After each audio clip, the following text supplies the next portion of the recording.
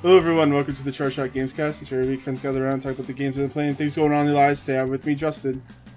What is up? And special... Yeah, I figured. And special guest, we have Patrick.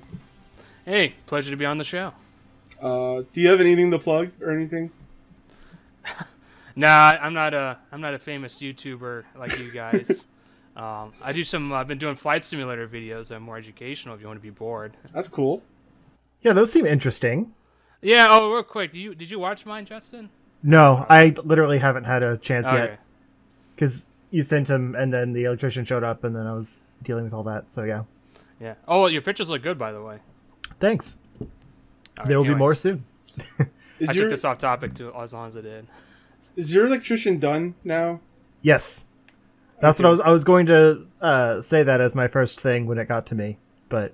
Well, yeah, if you want to just bury the lead, sure. I mean, the electrical stuff in the basement is officially done, so we can actually finish now.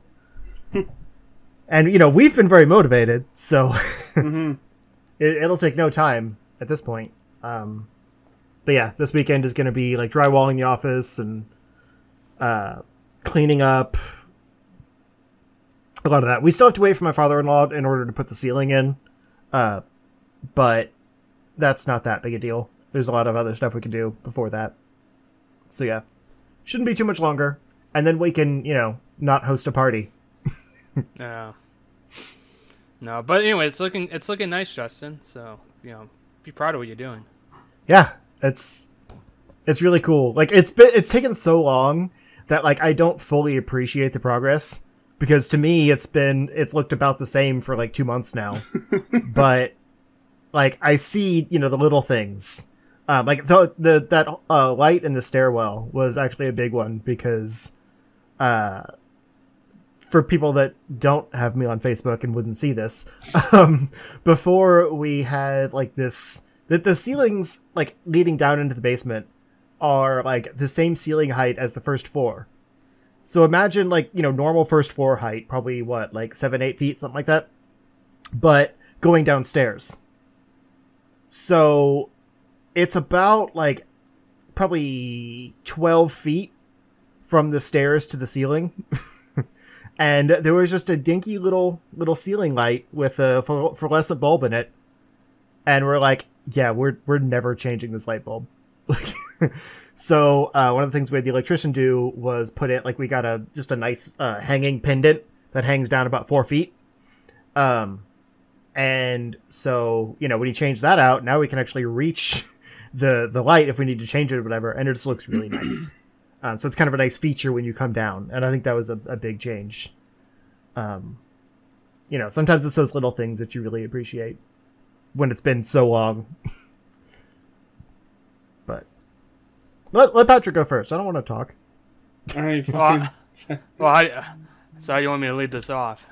I know I took it off topic for the last just 5 minutes. What have you been up to? What games you've been playing? That kind of thing. Yeah, so I guess you could say it's a little depressing. I haven't been playing as much the last week because I think Justin can relate to this, and maybe all of us. We've just been burned out with everything and work, where you just kind of sit there and feel like just watching a show instead.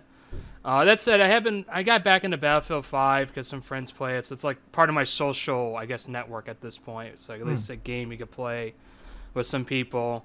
I'm almost close to finally beating Ghost of Tsushima. That's one of my Game of the Year contenders right now. I got in the flight simulator, which I didn't expect to get into as much as I did, but it's just really... It's really described. You're just flying. That's the whole premise, but it's just the way they recreated the Earth and just seeing all these famous sights from the air. It's just really fascinating. So it's the only way I get to travel this year, it seems like, because if I try to travel in real life, I'd just be put in quarantine for 2 weeks. Right, yeah. And trying to... So I'm well, what a great vacation this is in the hotel. So there is a marvel to it. It's bad topography for the most part. No, but it's still cool that it's the real places. I give you a great example. So it's very... I get why, or a good example is where Justin lives, and I went to high school with Justin. That's how I know him. And middle school. And were you TJ as well? Yeah, we met in 7th grade. I was actually thinking about that today. I really was. I couldn't remember because I know in high school we hanged out a lot more by then. So that was Anyway. Yeah. So I flew over Jeff City, and the way the technology works is there's gonna be some flaws. So it has issues sometimes with topography. So with the Missouri River, it's like almost like 3 or 5 meters higher than the Jefferson City itself. Like it looks like city is built like a giant levee to the Mississippi River, and then it shows like this bridge doing like a 90-degree drop once it crosses the river. So it's really funny. But when it does like New York City or like bigger and more famous places, obviously it's a lot more 100% accurate, and they actually go and handcrafted the stuff, which basically kind of neat because you see buildings recreated with the the CGI 3D model, and normally it doesn't look very accurate, but then the ones they handcrafted, like they recreated like the Eiffel Tower and stuff, and it looks breathtaking. Anyway, it's just kind of fun to mess around with, and then. Do they have the arch in St. Louis? Like, is that recreated? Yeah, that is. Because I would love to fly through it. I didn't do that. I did it. I actually recorded a video. I send that to you later. Flying over, so it's just guess my hometown, but it was at night. And the other one flaw I've seen, and I'm trying to be fair because what they did was pretty breathtaking and like unheard of to recreate the Earth. But like when I went over the arch, I could tell the satellite imagery they were using were several years out of date because they've redone the whole park that goes over the interstate now. When you fly over in the game, that park's not there. Like it stops at the interstate and then restarts again in the courthouse. It's so hard to describe. You haven't been there for others, but it's basically the arch and the courthouse is a national park. However, you used to have to cross like like this road. It's technically a highway, but you're on a bridge going over the highway. But it wasn't really fun to walk. Now it's like a park that completely goes over the highway, so it's like completely covered. And the imagery didn't have this. Like, and that'd be the other thing. Some of the imagery in areas are out of date. But granted, they've probably been working this game for at least 5-10 years, so it's just obviously, it'd be interesting over time in their 10-year plan. They're going to update it with more like up to date imagery because areas change all the time, obviously. So. It's kind of surprised they wouldn't do like a new Bing's Map Pass before putting this out because like Google Maps, they update theirs every 5 years or so.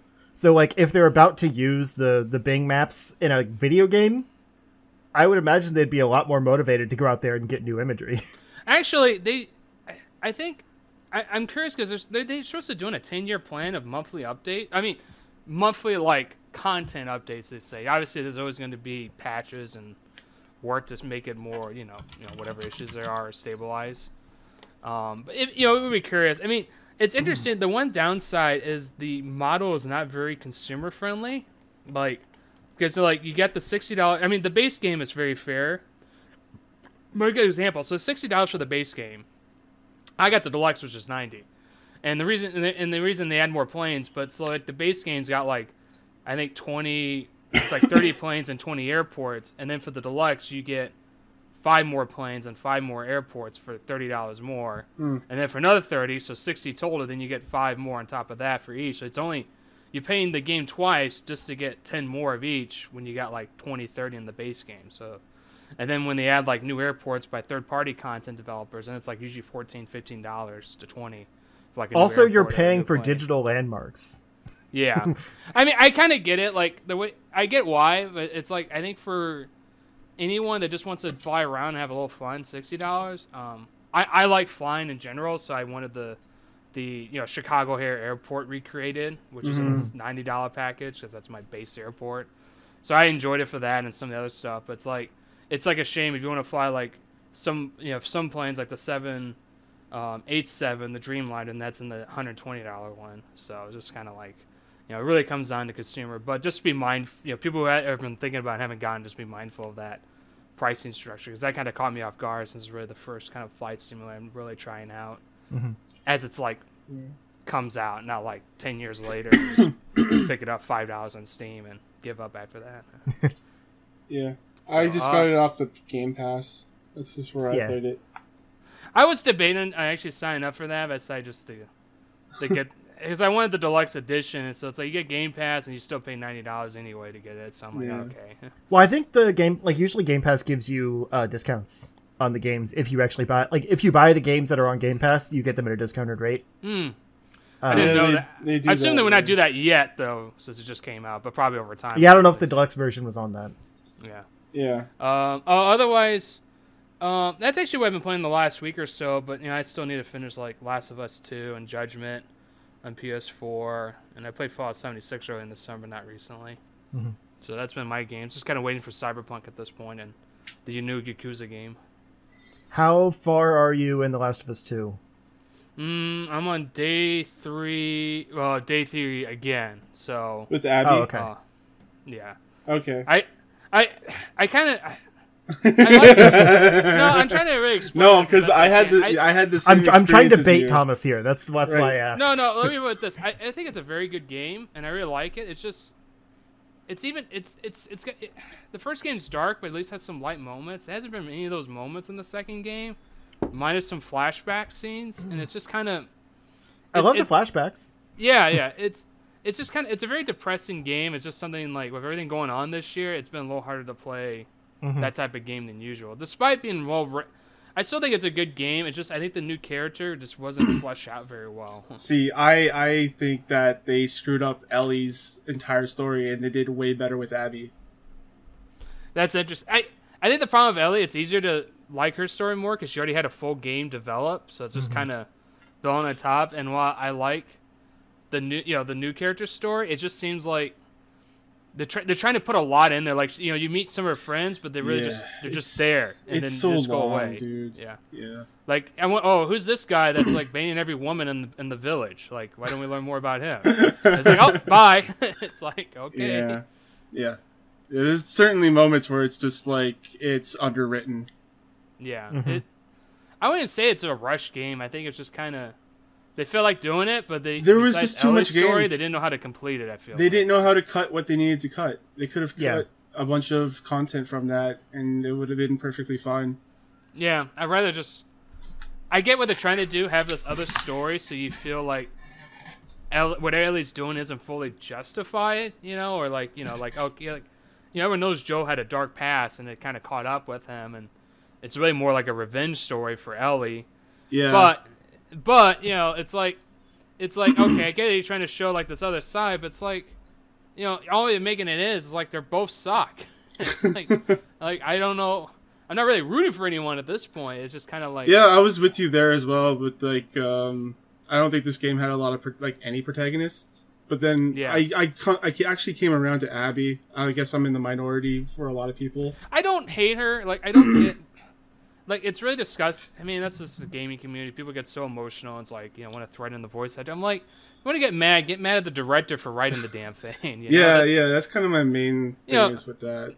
It's like Jar Jar Binks. Like, you get mad at the character in George Lucas, not the actor that played him. He just did what he was told. Yeah. I mean, people are also getting mad at Neil Druckmann, and like, they're like, how dare you write Ellie like this? You don't know her story. And he's like, I made her character. Like, I know her arc. I know who she is more than you do. Yeah, don't tell me how my character would act. I don't understand that either. Yeah.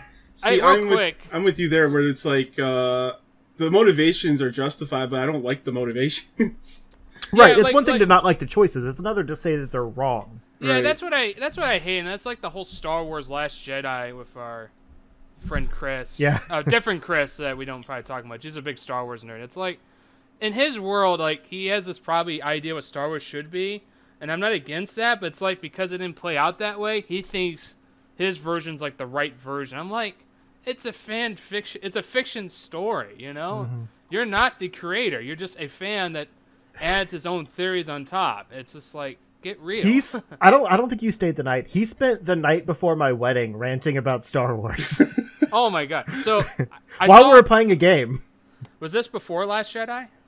After Last Jedi, or before? I think it was before 2017. So this is before it came out because remember it I came think out. So. Yeah, I think. Or I'm mixing the years. Yeah, 15. Yeah. 15, 17, 19. Yeah, 2 years. So. Yeah, I think it was like it was coming out the next month or something. Yeah, because remember talking about the wedding, he was like all hyped, he had all these theories, and then the day of, it's just like a complete meltdown on Facebook. Mm-hmm. Like, I mean, Star Wars is dead to me. They said he like went he to the bathroom like. Yeah, I know, it's just so. And I don't call it a great movie. It's like Disney did not hire you. Yeah. Disney will not hire you. Be that being made, maybe you write better than some of them. I won't go in that far in the weeds, but everyone has their own idea of what something should be. Yeah, you're free to write your fan fiction, but it's not going to be better than what the creator came up with. Exactly. Oh yeah, but back to games. Yeah, this is what I've been playing.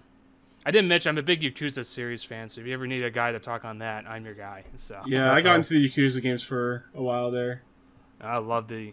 It's it's an arcade beat 'em up, so obviously it's not for everyone, but just it's such a goofy series that's just so fun. To get I hopped in when Zero came out because that was like when all the hype was coming out.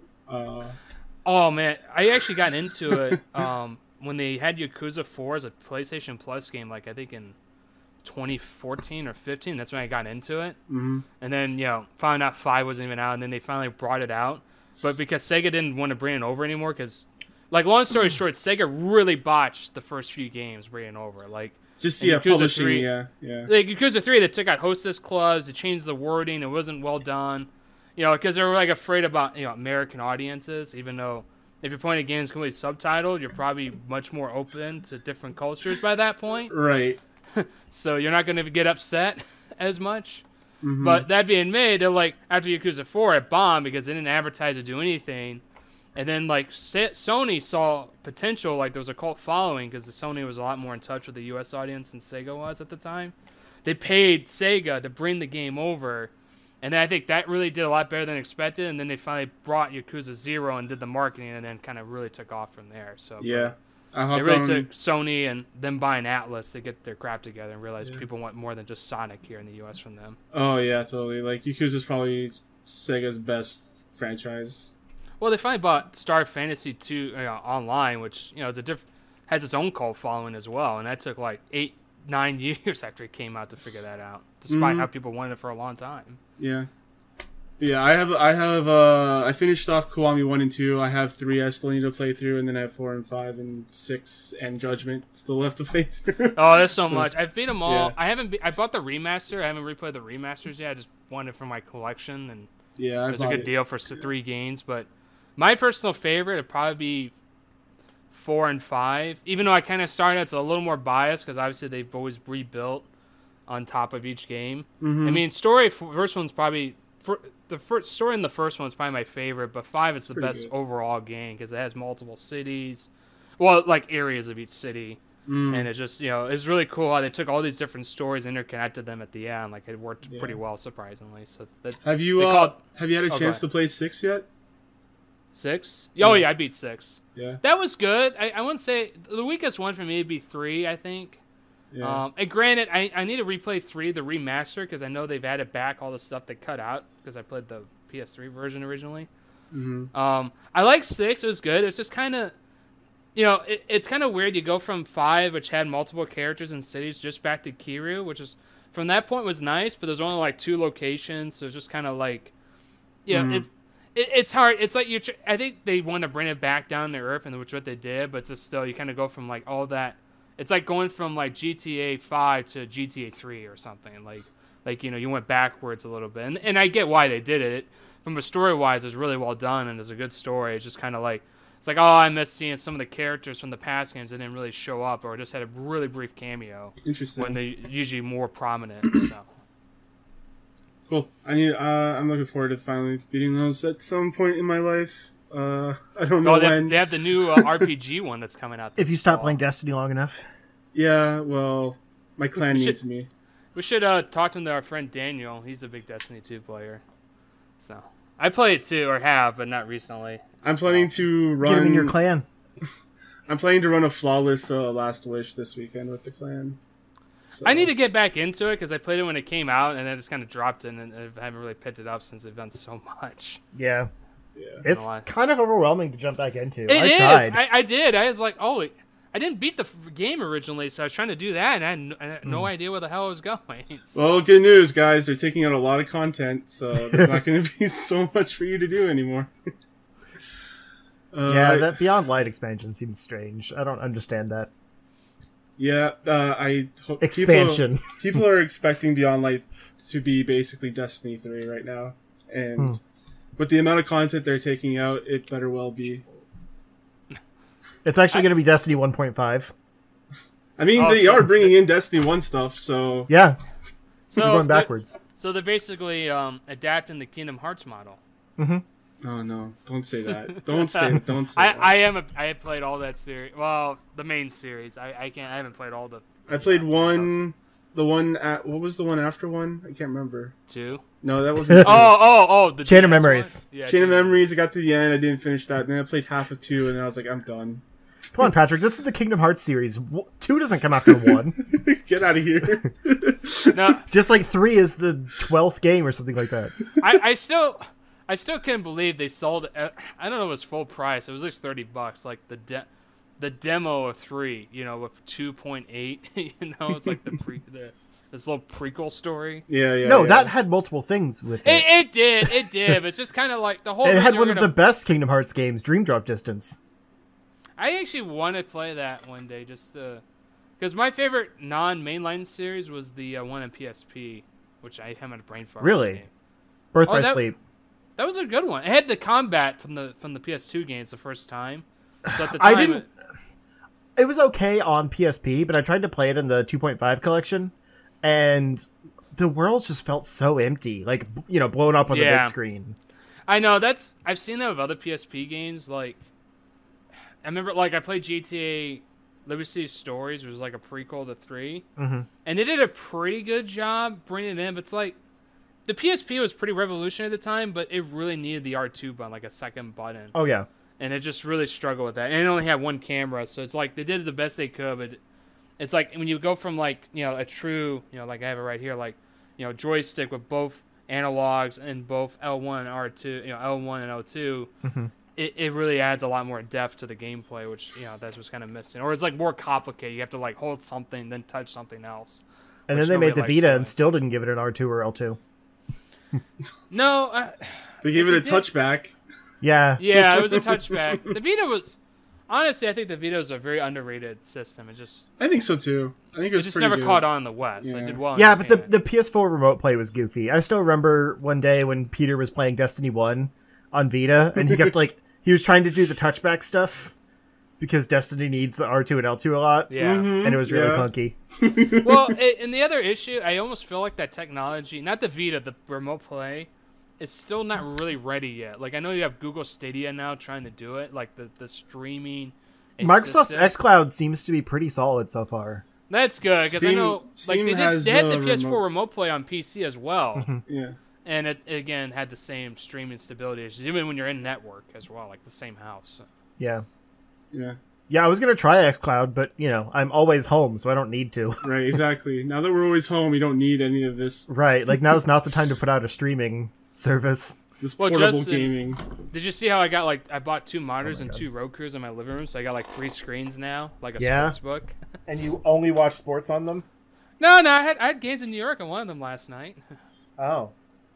I mean, I pay HBO. I better get my money's worth. Yeah. So. Aw, kitty. Where are you going? He wants to climb up top on that shelf there. He probably does. He got on the fridge last night. I saw that. Okay, your butt's on my face. Aw. Aw, cat butt. No! Oh my god, dude. Oh, that was almost bad. I heard something crack. It was my chair. The headrest moves. And he doesn't know that. I actually thought, it sounded a lot worse at first. Yeah? You should put him on the Justin Cat Cam. I don't have it anymore. Oh, it didn't really work. No. It wouldn't stay. Yeah. I'm going to set it back up in the basement when I have a better setup for it. But... You should create the Brooke Cam. You don't want to see what she's up to. It'd just be her on Tumblr looking at cats. For a while, it was just her playing Harvest Moon all the time. With cats? She got a cat, yeah. Good. Should have had one in the bathroom when she locked herself in there that one time. Oh, God. Just the idea of a camera in the bathroom is just a little... Yeah, no. Yeah, no. All right. Don't be Big Brother. Right. Anyway, that's it for me. So. Right. Justin, what are you been up to? I also actually haven't been playing too much because I've been busy in the basement. But I don't think I played any Avengers this past week. What?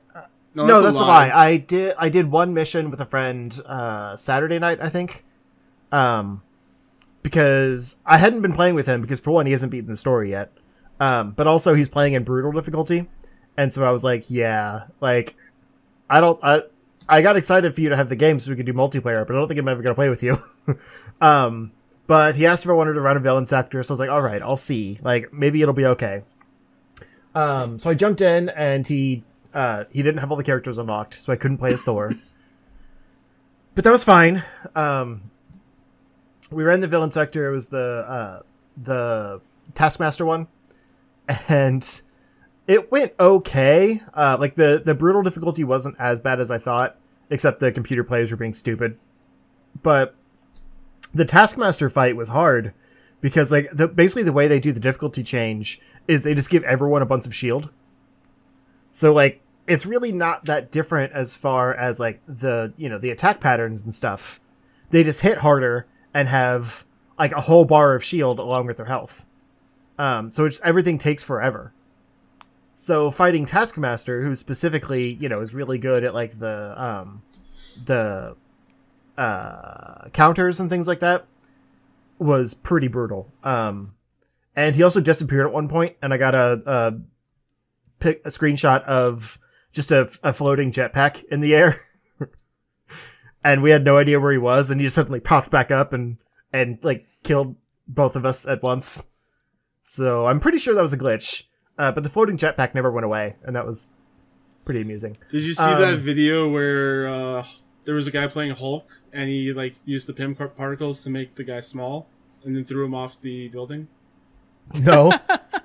That's pretty funny. That's how he beat the boss. Like Taskmaster can be on the building, right? So you can just make him small and then pick him up and throw him off, and that's it. That's amazing. I'll have to try that. But yeah, I have been playing some 3DS games, actually. Whoa. I know, because I'm doing a video on my favorite 3DS games. And I remembered, like, I hadn't really done any 3DS content or anything, because the emulator didn't run super well on my computer, so there's only, like, very few games I could actually run smoothly. But they've improved the Citra emulator a lot. And I also remembered that my hacked 3DS can wirelessly stream content to the PC.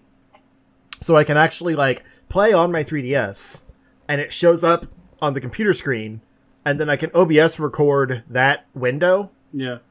So I'm actually, like natively playing a 3DS game and recording, a feed of it. There you go. The frame rate's not perfect, but it's good enough.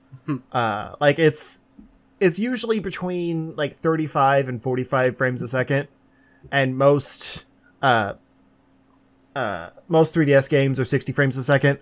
So, like, it's not, stuttery by any means. It's just not as steady as the actual game is. But if I speed it up in post to, like, 105% or so, you don't notice it, because it kind of kills any of those stuttering frames. So it actually works really well, and it allowed me to record a bunch of games that, like, I've pretty much beaten, rather than having to download a ROM of them, start over at the beginning, and so that's been really nice. Most of the time I spent with Kirby Planet Robobot, which is still a very good game, and I'm sad I didn't play it when it came out.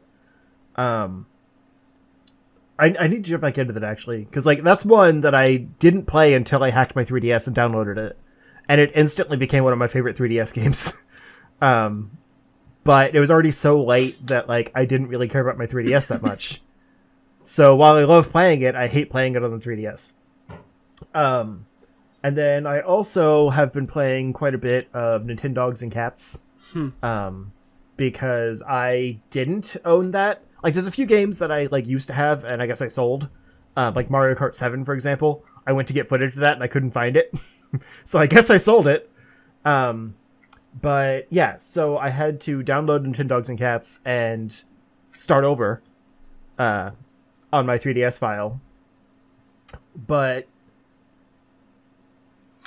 like, you don't have everything you can do at first. So I have to, like, it's kind of the Animal Crossing syndrome. You have to play so many days to unlock everything. Mm-hmm. So I have the video recorded. I wrote everything up, like, just based on what I would play. Because I know the game already.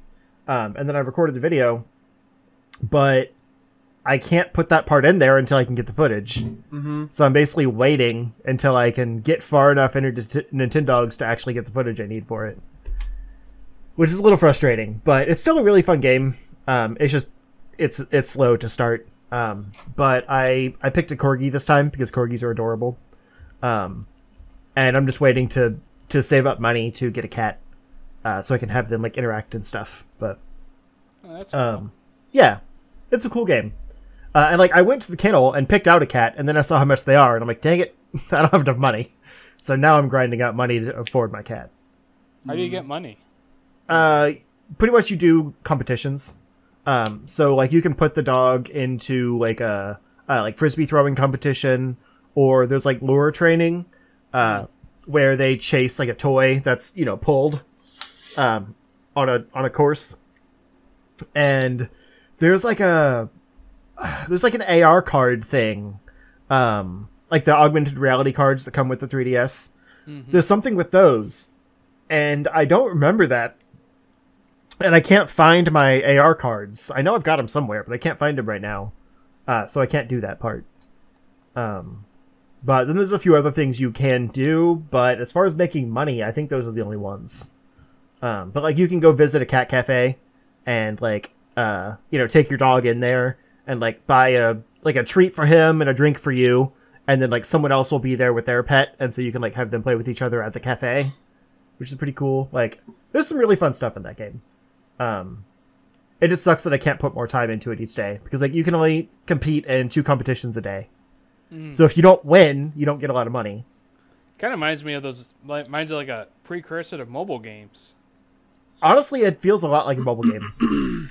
Even though it's technically mobile, I mean mobile phone. Let's say right, phone game. Because like a lot of it does kind of feel like microtransaction-y. Like it's all in-game currency, but like, you know, you have to feed and water your dog, obviously, and you have to buy him toys and all this stuff. And like they're cheap, but it's the kind of thing where like if it was a mobile game, like they would definitely nickel and dime you on that stuff. Yeah. And because like you're limited in how much money you can make in a day, it kind of feels like that energy system, you know. But yeah, so I have to keep grinding out in that. And let's see. I didn't put too much time into anything else. A lot of it was like games I've already beaten, just kind of jumping back in just to kind of get, you know, generic footage of it to play. I did some more with Mario 3D Land, which is a good segue into the next one. And man, that's still a really good game. Like, the worst part about that game is that it's on the 3DS. Because I was emulating it, and like at 4K resolution, it's beautiful. Like, it looks like a Switch game. Just, you know, obviously like less stuff on screen. But it is very high quality. And like it's got a really strong art style, and like the level designs are great. Like, it's one of my favorite Mario games, and I hadn't really played it much since like it came out in probably 2012, 2013, something like that. So like I forgot how good it is. I'm probably going to like just replay that whole game. It's a very good collection. No, the Mario 3D Land isn't in that collection. It's a 3DS game. Oh, I'm sorry. I thought you were talking about the collection. They just no, that's what I'm talking about next. So yeah, also I got the Mario 3D All-Stars collection in today. I didn't get as much time with it as I wanted because I went physical. Like, I never go physical anymore. But I got the physical version and it didn't deliver until like 3:30 or something like that. So like I finished up work and put half an hour into it, and then I had to go work on dinner and then, you know, the electrician and all that.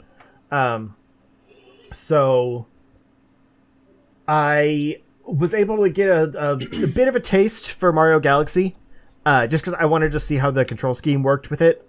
Mm-hmm. And like that game feels really good on the detached Joy-Con. Because, you know, it is a Wii game, so it's got the motion controls in there. But like not having to worry about a sensor bar or anything, you hit the R button on the Joy-Con to make the cursor show up, and then it's just gyro controls basically.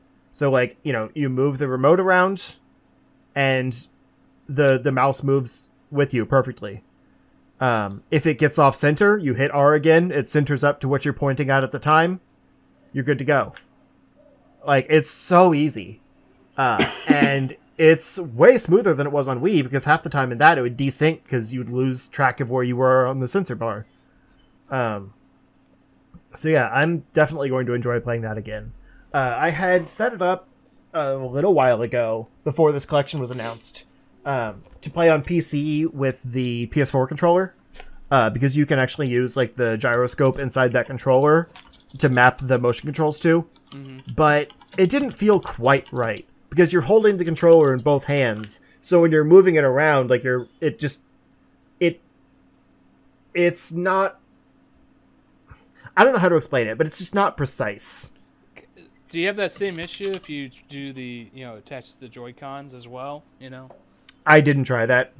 Probably though, because you only, it's only the right Joy-Con that's the motion. Which is why it feels good, I think. Yeah. That's why it feels good, because you can just hold the left, for movement and stuff. And then the right, you're jumping, aiming, it's pretty natural. With the PS4 controller, it was like you're moving your entire, your whole hands. I had that issue with the PS3 at times when they did that. Remember that, the motion? The 6-axis? Yeah, I was almost say sure axis, but I know that wasn't right for nope, a second. It's a palindrome for some stupid reason. Anyway, yeah, it's like, there was some games you turn the wheel, you had to do this, and it's just it's like, what, what is this crap? Just let me do a little, I don't mind doing the roller on the R3 or L3 or something, but just it's just like, and it's weird because you're holding like this, it's not like this or something, like a true wheel, you're like scrunched up. Yeah, it's not uncomfortable. I'm glad they got away from that gimmick. The PS4 controller still has motion in it, but it's not needed for really anything. But it comes in handy for stuff like that. But yeah, anyway, so Mario Galaxy is still very good. It looks amazing. The only thing that holds it back is the cutscenes, because they were clearly full motion video, and so they're not as upscaled as the rest of the game is. They look not necessarily ripped out of the Wii, but they don't look as good as the game in motion does. It was probably hard to update that because that's literally 480p at the time. Yeah. And then I briefly jumped into Mario 64, just because I'm not a huge fan of Sunshine, and I want to give that a proper attention. So to test it out, I wanted to do the two that I like more to compare, and Mario 64 felt faster. Specifically, I did the race against the Koopa Troopa in Bob-omb Battlefield, and I was just zipping. I left him in the dust. And I know the game is still running at 30 frames a second, because it's emulated and they couldn't apparently do anything else with it. But it feels really smooth. Obviously, the frame rate is constant, it's optimized, but he just felt faster. The game was actually moving faster or something.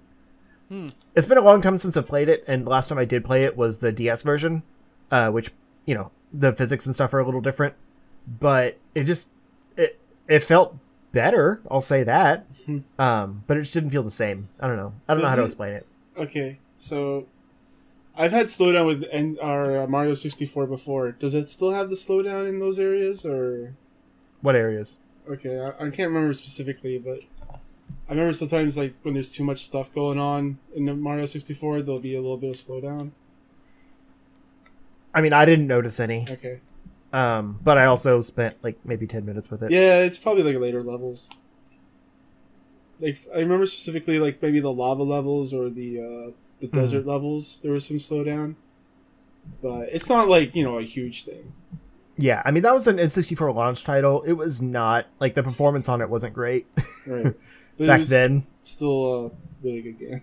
Oh yeah. I haven't played through the whole thing since the N64 days. Okay. I preferred Mario 64 DS. I think that's a better version. Yeah. And people do. So I played through whatever, Ben. So I played through a lot more of that one. But I'm excited to jump back into the original and like, see if I remember it, Same with Sunshine to an extent, but I just, like I said, I never really gave that game a fair shake, so I just kind of want to like actually sit down and play through the whole thing. That's why I'm doing the other two first, because I can just kind of jump back and forth, but then actually like sit down and play through Sunshine. Yeah, real quick, Justin, I'm kind of wondering, but do you think you may like Sunshine more now that you're older? Because I've kind of had that with some games where didn't like it as much when I was younger, but like as I gotten older, because obviously you mature and your tastes change over time. Yeah, I think it's possible. The only reason I would think maybe I wouldn't is because when I most recently played it was just emulated GameCube version, and I really didn't even get out of the first level. Whereas like as a kid, I actually kind of got through some of the worlds and put some substantial time into it.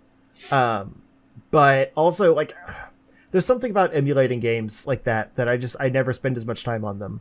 I think it's like playing it in a window on my PC with an unconventional controller versus like, playing it on a system where the button mapping like on screen matches the controller buttons you're pushing.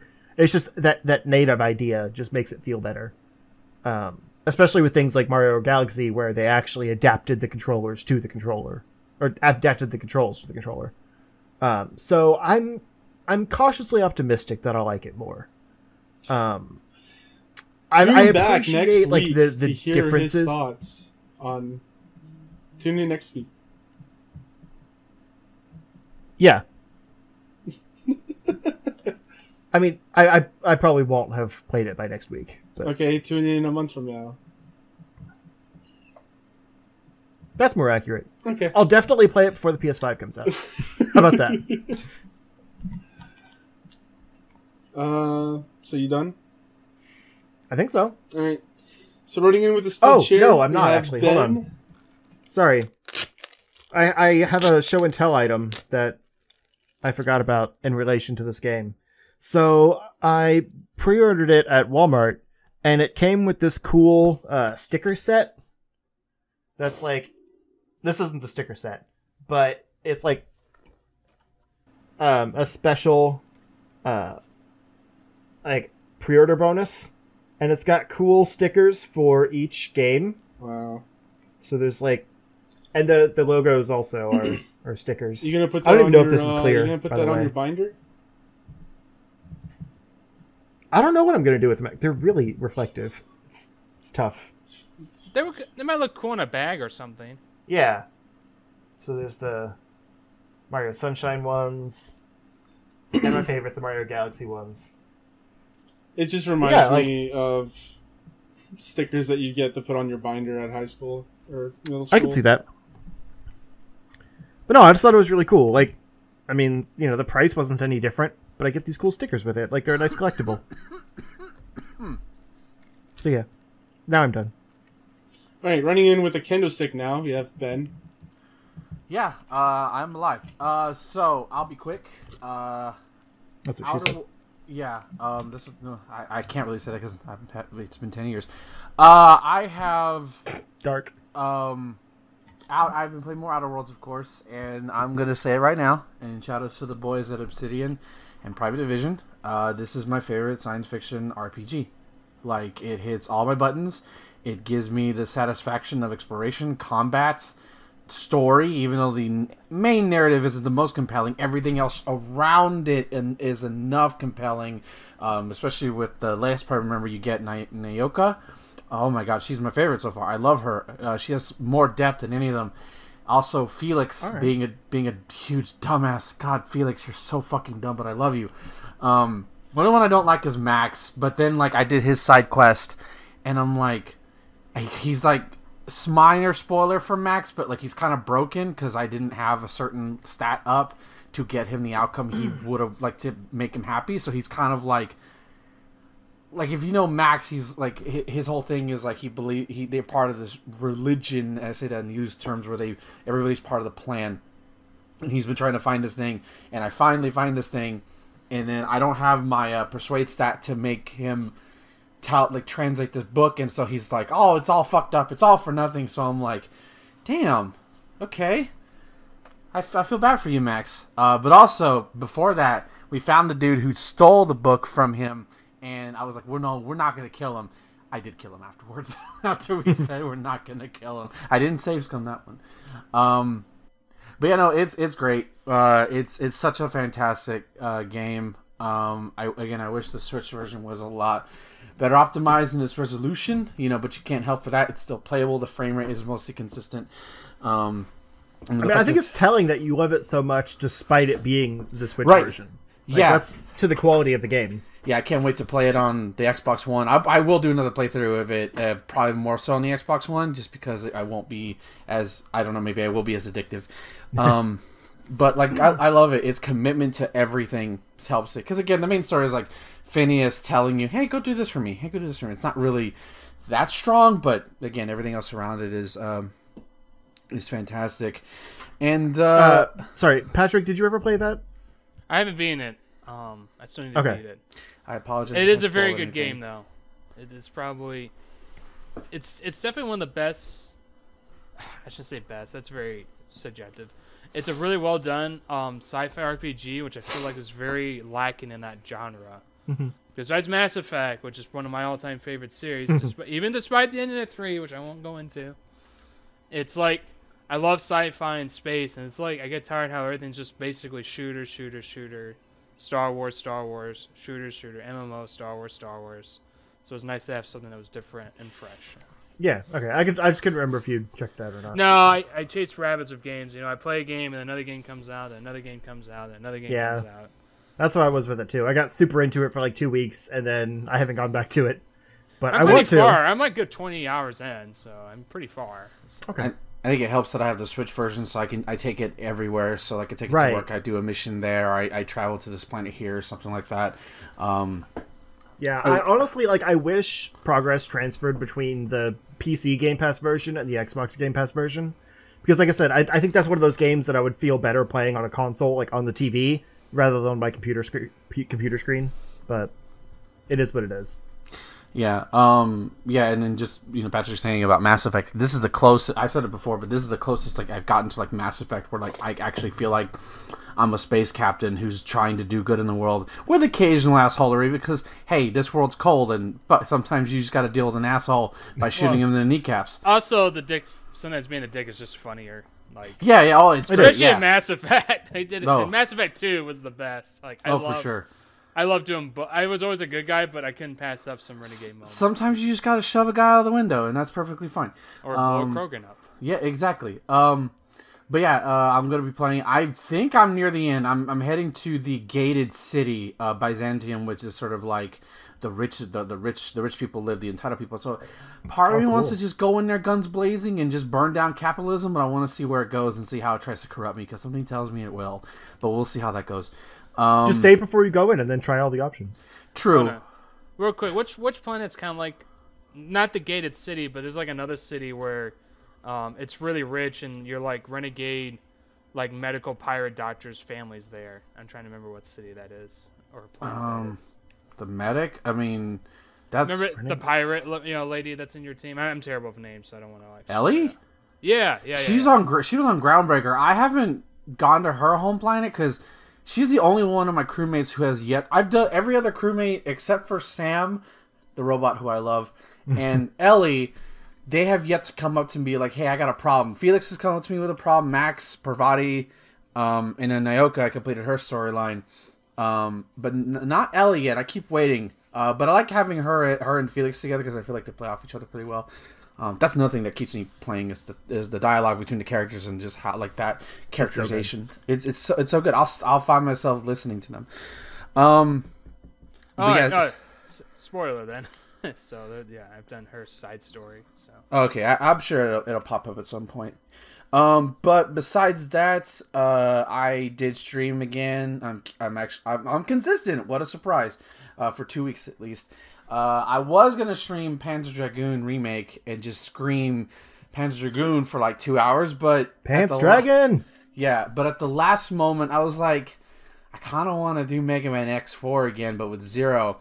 And I thought about it. I'm like, man, is this gonna be bad? Because I usually struggle with Zero because, especially with certain bosses, and it actually requires skill, which I have none.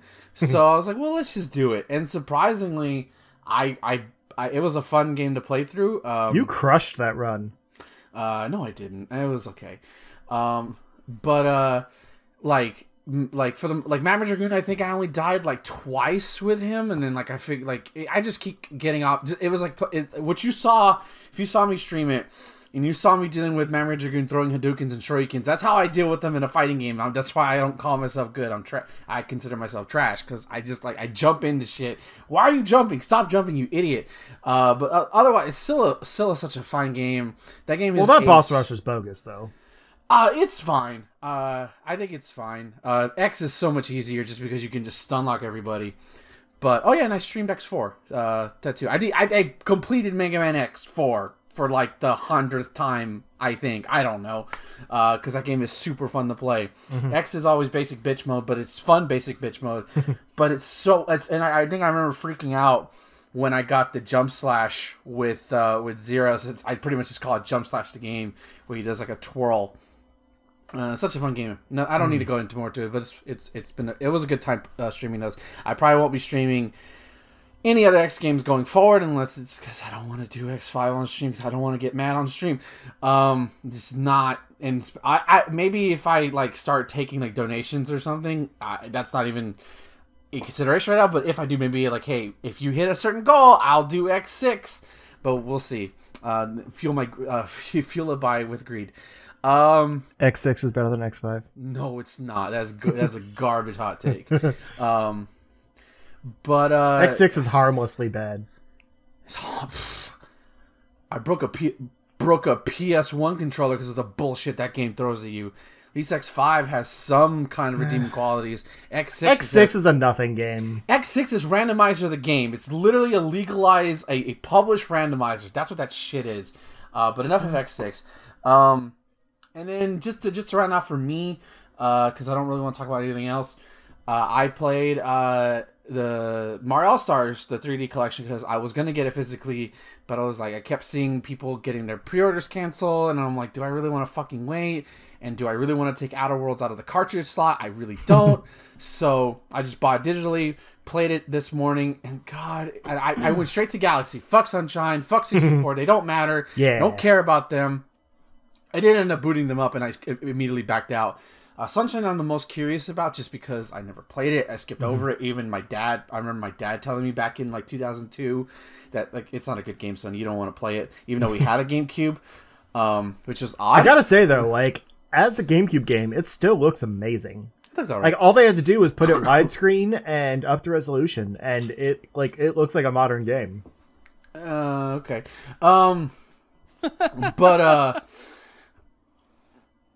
Yeah. I mean, I would agree if you were talking about Resident Evil 4, but okay, I'll leave you to that, Justin. But Mario Galaxy, I'm not gonna make any kind of caveats. It still feels amazing. I played it exclusively in handheld mode, and my fears were confirmed. Everything is touchscreen, which isn't too bad. It just takes a little used to. Basically swiping the screen to get star bits, and that's just more my ADD than anything else. But it was fun. God, that sound effect when you collect star bits is so fucking good, and I just want to keep collecting them. So far, it felt good to just press Y to spin. So luckily that's not tied to emotion anymore. I unlocked the dolphin ride, and I don't know how that plays in motion in. Oh dang, you got pretty far. Yeah, I got all 3 stars on the first world. God, that music is so fucking good. And I almost got all the stars in the B Galaxy. So I'm saying this right now. I'm going to try to get all 240 power stars to get Luigi because I've never done it before. And I can do it now. I feel like I can do it now just because I can take it on the go. And it's 120 power stars that unlocks Luigi, and then you replay the game as Luigi. Okay, so I'm going to try to get all 120 power stars to get Luigi and play as Luigi, and then casually play it again, and because I want to unlock Luigi. Yeah. So we'll see how that goes. I'm not going to stream it or anything, but God, it's I love Odyssey, right? Odyssey is like a different beast, But Galaxy, and I wrote this on our private Discord, but like it's just fucking comfort food at this point. And funny enough, with the original Galaxy, the version I bought, the disc was kind of scratched or kind of messed up, but not too bad. And I played through 99% of the game. Bowser fight, it stops at the Bowser fight. So I've never technically beaten Mario Galaxy. I've beaten Galaxy 2. God, that game is also good. Yeah. But did you 100%? Well, no, did you get everything? I don't remember. It's been a while. Okay, you would remember because the Grandmaster Galaxy is fantastic. No, I don't. Then I didn't. Okay. It's been a while. I think I just beat the game. But yeah, no, it feels great just playing it. It feels a little weird. When the one thing I'm gonna be annoyed with is when you have to do those blue things where like Mario has you have to touch them for Mario to come along. That's when I feel like that's gonna be the most intrusive. And I wish there was a way that could have done something else with it, but I think I can live, or maybe I'll just save those levels to play on the TV, which is not the biggest sacrifice. I was gonna say, I don't know if you were here yet, but like the Joy-Con controls feel really good. I'm sure, but I wanna see how it feels with the Pro Controller first, because I like using my Pro Controller, and I don't really like using the Joy-Cons unless I absolutely have to when I'm on the go, because my Pro Controller does not leave my house. But yeah, it's great. That's all I really have to say about it. I'll be definitely pretty much my time will be this week is between more Outer Worlds and more Super Mario Galaxy, aka the best Mario game there is. That's enough for me. I'll shut up. Back in my closet. Bye bye. I like Galaxy 2 more than Galaxy 1. They're both great games. They are. I mean, you were just full of like weird hot takes tonight. Well, I have a specific reason for that. Persona. It's true. It's me as a person. Patrick's dealt with it for like 20 years. Unfortunately. But the reason I say that, not to derail things too far, but Galaxy 2 is definitely a more like kind of, structured level based game, but I think it gives you more for your completion. Like, the levels in general are more diverse, for one, because it's, like, smaller, bite-sized galaxies rather than these big worlds that you have to get, like, 7 or 8 stars in or whatever. I don't think there's a single galaxy that has more than, like, 4. So, and they're not... He's, like, leaning in, like, he's really excited to backtalk me. Anyway, and... Galaxy 2, like, because they're more bite-sized and, like, don't have as many stars in them, they have a lot more variety of worlds. So there's, like, all these different things you do in that game. It just feels... It's good for ADD, I think. But also, like, the end of Galaxy 1, you get all of the stars as Mario, you unlock Luigi. You play through the whole game again as Luigi, you get, like, a final galaxy that's basically just... going through the like the Star Festival or whatever with a star at the end. Like, it's not that interesting. Galaxy 2, same way. You get all of the stars, you unlock Luigi. You finish the whole game as Luigi. There's also like new stars as Luigi. Like these like hidden green stars that you have to get. And then you do the whole thing and you unlock like a Star Road type thing. That takes you to the Grandmaster Galaxy. That's like a super hard, like challenge gauntlet, kind of like the end of Odyssey. And then once you beat that, you get another version of it where you can't die. You have to get through the whole thing without dying. So again, like Odyssey. So I just think like they put a lot more time into like the diverse levels of content in Galaxy 2. Even though it is just basically building off of what made Galaxy 1 great. But that's my soapbox there. I mean, it's not too uncommon the sequel to be better. Right, because they already had everything built, so they could focus more on the level design and stuff like that. Yeah, and build on top of that. I mean, it's like Mass Effect 2's... Well, sometimes you go backwards like Mass Effect 3 in terms of story, but it's why gameplay is better in 2 and 3. Right. Wow. Just like Majora's Mask is better than Ocarina of Time. We are just throwing out hot takes today, aren't we? Okay. Excuse me while I eat chicken. Were you here when I talked about Mass Effect, Ben? I don't think so. I was saying I love the series. It's one of my all-time favorites. It's just kind of... I even, like, forgive the ending a third just because I love the series so much. But it's, like, one of those, like... It's like Shane because it's, like, it's such a great game in terms of gameplay and some other elements, but it just kind of ruined it with a rushed story. So, anyway, let's just stop there before we go on, like, an hour discussion of Mass Effect lore and theories. Cause it's turn into an Ace Attorney skit. Oh, God. Can I go get another beer real quick? No. Go ahead. You're not the host, Justin. Yeah, go ahead. Alright, so what have I been up to? I've been mostly playing Avengers, mostly like the online stuff and the endgame grind. And I am very much disliking the endgame grind. It feels like it's just way too repetitive for what it is. All the levels look the same now. All the like you can tell which building you're going into. It's like, oh, it's going to be like this. Like, yeah. Dude, I had that when I was doing Thor's Iconic Mission. I could not keep focused for more than 5 minutes before, like, okay, stop. Look at Twitter. Yeah. Okay, but to fall asleep. Like, I kind of lost focus a little bit after beating the story. Can I just have them talk, please? Can I just have more of those? Can I have more of scenes with Steve and Tony talking about how, like, yo, I suck your dick if we're about to die in space. It's okay, bro. That's totally seen it happen. You gotta press totally what happened. X, Y, and B, and start before it happens. And Nolan North will say that to you, Steve Rogers. Yeah.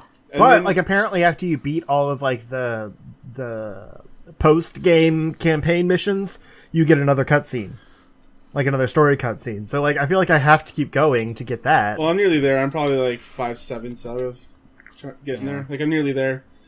I'm just leveling up on some of my alt characters now, just like the other ones. Like I started working on Captain America and Hulk. Hulk was pretty fun, getting back into using him, learning how to use him properly, like grabbing dudes, just hulking out, basically. Getting your health back for every hit. It's pretty cool. But yeah, I'm also really sick and tired of the challenge bugs that they have with their weekly challenges and daily challenges, where you do something and that doesn't count. Mm-hmm. Oh, that's oh. So like I ran like a villain sector, and it didn't count, and you need to do 5 of those. I was just like, all right, I'm just gonna refresh this every time I see it because it doesn't count anymore. Oh, yeah, especially when like sometimes it's really long stuff that doesn't count. Yeah, that would kill. There's like one for doing all like 5 hive missions, and I haven't finished my hive mission yet. But if I finish it and it doesn't count, I'm just refreshing that. Wow. Yeah, I've kind of put it on hold until they put out some bigger patches, which I'm hoping this patch that just dropped will help. But they just dropped out a gigantic patch, and apparently it's like 10 gigs or something. I'm not playing Avengers tonight. Yeah. And I'm also waiting for the raid. Like, they have no information on the raid yet. Which sucks. Well, I mean, I think my problem is the fact I think the grind, at least personally for me, it would be better if they didn't tie cosmetics to money and you actually earned like cool costumes by completing hard missions. Yeah. Like I get that you have to monetize this thing, right? But I'll point you to Mortal Kombat where you playing the game got you cool costumes. And it's technically a games of service game, so I don't understand. Versus like, Destiny did that too for a while. Mm-hmm. And there is that to an extent. Like, you know, there's the ones you get through the story and stuff, but definitely most of them are locked behind vendors and money, or the challenge card, which is money.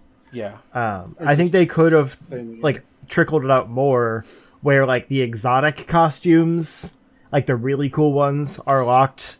But you can get, like, some common ones through stores. Right. Which you can, technically, to an extent. You can get, like, the blueprints or whatever. Right. But those are random. I don't think they have exotic costumes yet, though. Right? Oh. They only have up to Legendary, I think. It's like... Oh, well, whatever. That's the point. No, but I'm saying, like, there's room there... Costumes. No, cool costumes. No, I'm just saying that there's room there to bring in exotic costumes and have them be, like, in the raid and stuff like that. They have over 70 years of fucking source material to look for costumes. I looked at Thor's costumes, and they're all bad except for the cape. Like, the one with the cape is, like, the best. Oh my god. Thor has the worst costume in the fucking game. It's really bad. The one where it's basically his original like comics costume with the helmet. The helmet looks so bad on Thor. Not even the helmet. And the hair. The helmet's stupid. The hair's stupid. He looks like he's wearing jeans. Mm-hmm. Why does it look like the God of Thunder's wearing jeans? It looks like a Halloween costume. Yeah, it looks so bad. Mm-hmm. I was like, what did you do to Kirby's design? What did you do? I never want to see that again. So I just I love finding as Thor, but I hate his costumes. Yeah, the main one is fine. The one you get from doing like Iconic Mission, I want that one because that one looked neat, and I don't know how to get that one. Why can't I get that one? You do get it from the Iconic Mission. Do you get it from the Iconic Mission? I beat it. You get I know I didn't beat it because I quit out because I got so fucking bored. There you go. See, you didn't beat it. Yeah. Yeah, we're gonna have you fight MODOK, but you need to go find these specific ingredients. Go grind, fucker. Oh god. But yeah, the Avengers, like, getting to 150 is pretty rough. I got to, so essentially to get to 150, you need to have all your gear to be 130, and then you upgrade it to, like 10 plus for your armor and then your artifact as well. So now it's just, if I wanted to get Iron Man to 150, I just have to grind out materials, which I did not want to do, so I switched characters. Hopefully the raid stuff is good, and it's weird that they haven't said anything about the raid. Like, they haven't said what power level you need to be yet. Hopefully it's not 150. Hopefully it is 130, and then they just make it easier when you get higher. It seems like they're averaging everything for 130, but maybe the raid will be higher. Anyways, yeah, that's the last thing I'm waiting on, I guess. Is like the only thing I have left to do is the last end game mission quests and a vault here and there, I think, and that's it. Or the harm missions, actually. I haven't really done a lot of those. Yeah, I haven't played anything other than that. I was able to pre-order a PlayStation 5, though. Same. Lucky. I chose not to do anything. You already bought a console. Is this our segue into the news segment now? Yeah, we can. I'm going to go ahead and throw up an ad real quick, though. Yeah, go ahead. Yeah, he does like ad breaks between the things. I was kind of wondering about that, but it was like an hour, and I was like, I am thirsty, and my beer's been empty for like 20 minutes. Oh, yeah, no, you're fine. It's a pretty new thing. Oh, I tapped into that Thundertaker I told you about, that rice. Oh, yeah? It is awesome. Thundertaker. Nice. Is it hoppy? No. It's weird because I know it says rye, but it's a stout beer still, so it's not hoppy. It is bitter because it's a barrel aged, so it's barrel aged in 2 kinds of bourbon barrels. So, but very good ones. They did Blanton's and. It's probably pretty strong then. Oh, it's about 14.5%. Oh, jeez. Yeah. So. Nice. It's you had the parent. They call it the parent beer, where it's like the original, and then they obviously do variants when it comes to like how it's stored or what they do. You had the Rye Way to Heaven, which you like, so it's, and that was a rice stuff. So that's almost like the base beer, and then this is a variation they're trying out. Okay. So, yeah, if you come down for the holidays, you'll have to stock our basement bar. Oh, don't worry. I bought 2 packs of these. I mean, it doesn't sound a lot, but the good news is those beers are barrel aged. They don't go bad anytime soon. Like I did a barrel aged from 2 years ago, a couple of days ago. It's still just as good. Nice. And you can store them for a long time. And that is Beer Time with Patrick. Oh, yeah. It's a specialty. It came back up during the ad, didn't it? Yeah. Yep. It's fine. I was planning on it. It's not going to be a beer podcast. I was planning on it. Don't worry. So yeah, let's. Yeah, I guess we'll talk into the PlayStation stuff first, but I want to talk about the experience of pre-ordering it because it's been a while since we've had new hardware to get excited about, and after that Sony conference, PlayStation stream we watched, I immediately hopped into a Video Game Deals Canada Discord, and everyone there was just sharing information. It's like, is the pre-orders coming out today? Are they coming out tonight? And it was really fun just hopping in there and talking with other people and just getting hyped about. It's nice when the community actually comes together. Hey, real quick, and this is actually going to be somewhat related. So I saw the same thing with like Twitter and like the PlayStation 4 Reddit and all that here in the U.S.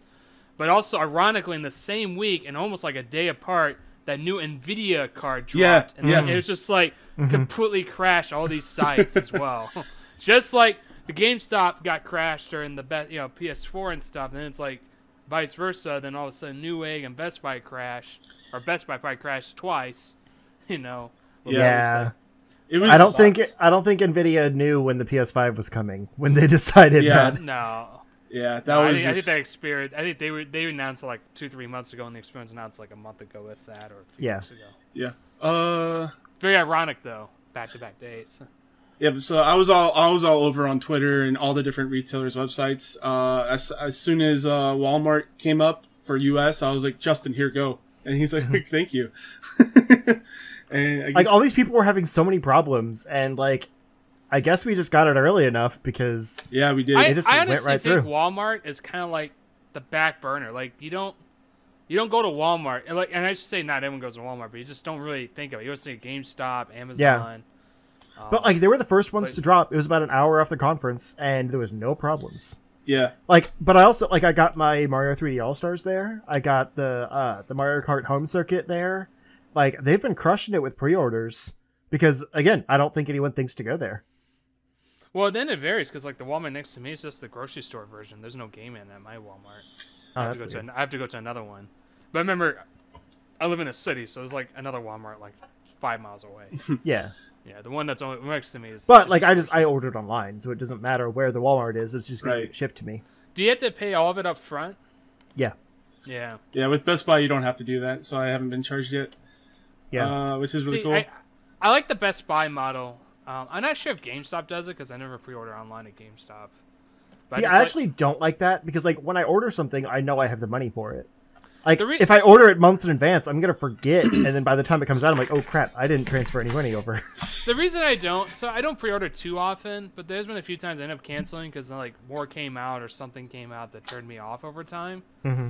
And I'm eventually gonna get a PlayStation. I just didn't pre-order. I didn't rush into it. It's just kind of like, all right, I know one Spider-Man for sure, and then probably maybe Call of Duty. But I'm like, okay, do I just is that enough to justify it, or is it just more like impulse buy it now, and then like when I should probably normally like to wait in the past a few more games come out.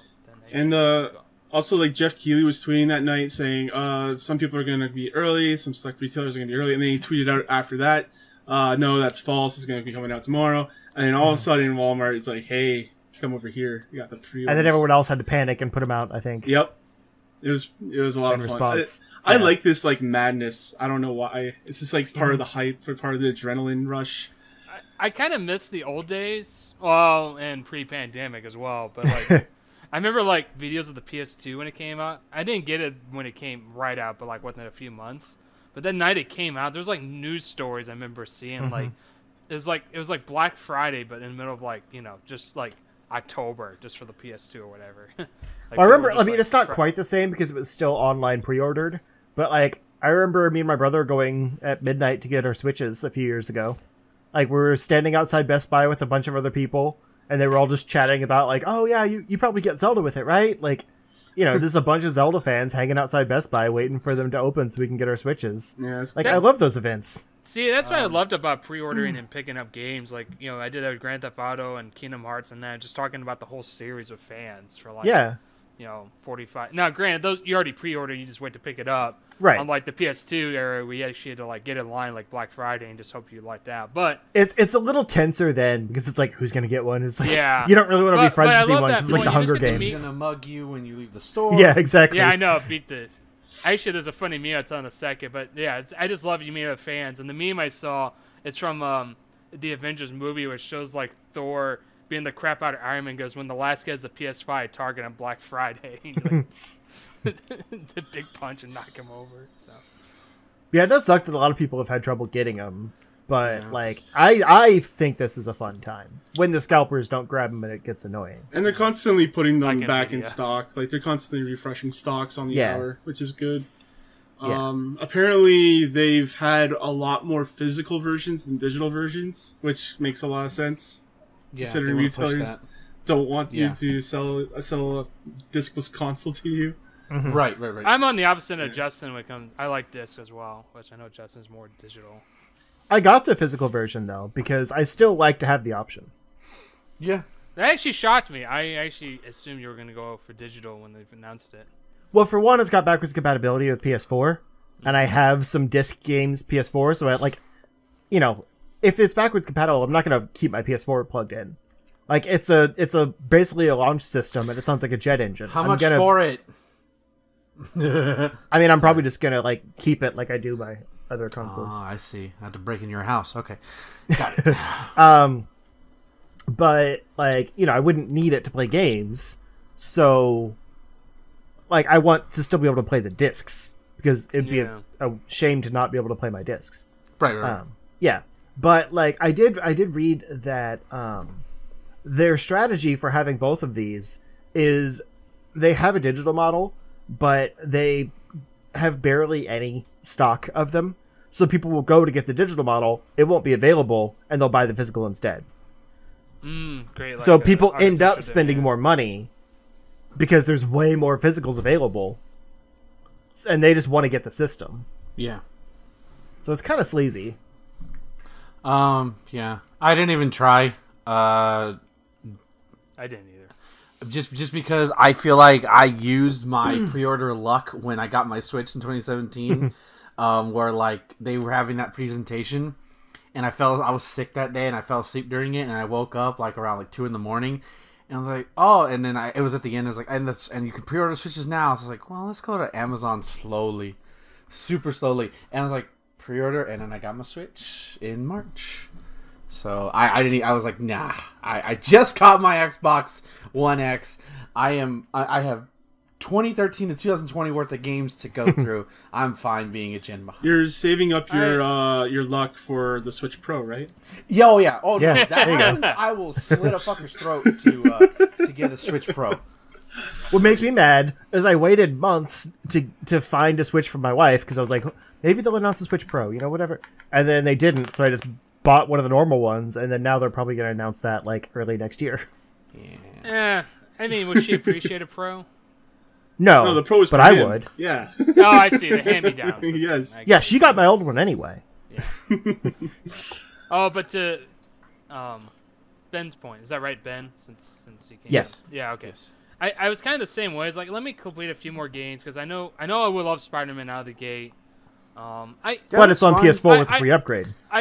I also I'll just wait till get it. I'm gonna eventually get a PS5 probably within 3 to 6 months because I know in February you get the new Far Cry game. Mm-hmm. Cyberpunk fighting games. That's why I'm not buying one. I want to get back into this series because I just like the actors, but we'll see. It's just it might be one of those I buy just to fill out the system early on, which isn't the first I've done with a new generation. But anyway, and then I like Call of Duty. I'm curious to try out the alpha this weekend just to see how it is. I love the Cold War era too, and I love Black Ops, the first one. So it's just that's a nostalgia play for me there. Let's destabilize a third world country of brown people. Yes. But then I want to play. Shut up, brown Souls, person. But Justin, I have a good friend that loves the Souls series, but I know he's probably not going to get a PlayStation anytime soon, so I kind of just want to wait. Yeah. Play with him because it's going to be on PC. Yeah, so he probably just going to PC. Well, they've been kind of hiding that fact, but. Wait, what? Yeah, Demon's Souls will be on PC. No, it's not. It's not. All right, let's get into the conference. Oh, okay. Yeah. Okay. Captured on PC, by the way. So I'm using this Verge article. I posted it in our Discord, so if you want to give it over to Patrick. Yeah. So I'm just going to go in order of this. So they basically say the first thing here is they announced the console. The disc version was $499.99, and PS5 digital is going to be $399.99, so $100 difference. It's going to be launching November 12th, which is that 2 days after the Series X? Yeah. Okay. Xbox is November 10th. Yeah, and then they put up pre-orders for that day basically, and which is weird. It comes out on Thursday. I've seen that more games though. Games are coming out Thursday, Friday now. It used to be always Tuesday. Mm-hmm. Nintendo games, and now they've broken that chain finally. Which I think it was really smart for them to put up pre-orders right away, basically, because you get it in before Xbox, and then also you build up all this hype and like rushed for people to go and get it right away. Oh, well, that's the other thing why I kind of want to wait a little bit. Just like I know I'm eventually going to get it, so I try to be a low fare. But it's like, okay, I'm super hyped right now. Like calm down. Don't go get excited and just spend. Even though I could probably afford it, but still, it's $500. So if you commit to it, you commit to it. So. And then next up in their article, they have God of War is back. So they showed off that little brief teaser of God of War 2, which is just a symbol. Ragnarok. That's going to be a way out, but at least it's showing the future. 2021. And then no, we'll see. And then next up, I would guess winter 2021. I'm going to say most games get delayed nowadays because it's so complicated. Just yeah. Background with some computer science, it's just amazing how complicated that. But I could see them pushing the winter release because it seems like it's very like winter themed. Yeah, that's why you do it in July, because you're like ready for winter again. Oh yeah, when it comes, you're ready for summer again. Yeah. Sorry, continue. Next up, we have the PlayStation Plus is getting an extra bonus. They announced the PlayStation Plus Collection. It's a new feature for a subscription service that lets subscribers play a huge range of classic PS4 games on their PS5. And it's coming with the console. The following games are in that collection. So we have God of War, Bloodborne, Monster Hunter World, Final Fantasy 15, Fallout 4, Mortal Kombat X, Uncharted 4, Thief's End, Ratchet & Clank, Days Gone, Until Dawn, Detroit Become Human, Battlefield 1, Infamous Second Son, Batman Arkham Knight, Last Guardian, Last of Us, Persona 5, and Resident Evil 7.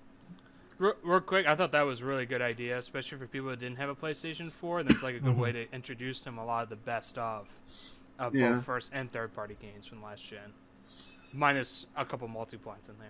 Yep. Yeah, like I think they had kind of made the value proposition of PlayStation Plus pretty poor for a while there, so it's nice to see that they're actually like bringing some of that value back. Even if these are all games that people probably owned because they were the best-selling ones on the console. Yeah, I think I've played most of them, if not all. Yeah, same here. I just think of like their goal is to get new players, so I'm thinking. Right. Well, it's also like as a lazy person, it's a convenience as well. It's just like I don't have to go and dig out my discs. I would like just re-download a couple of those easily. Them. Yeah. So like I would probably check out. I mean, I don't know if I'd play The Last of Us Remastered. I did play The Last of Us. I didn't beat it, and then my stuff was stolen, so I never bought it again because I was like, this game's scary. I'm not going to beat it. Maybe I'd try it again. You should try Persona.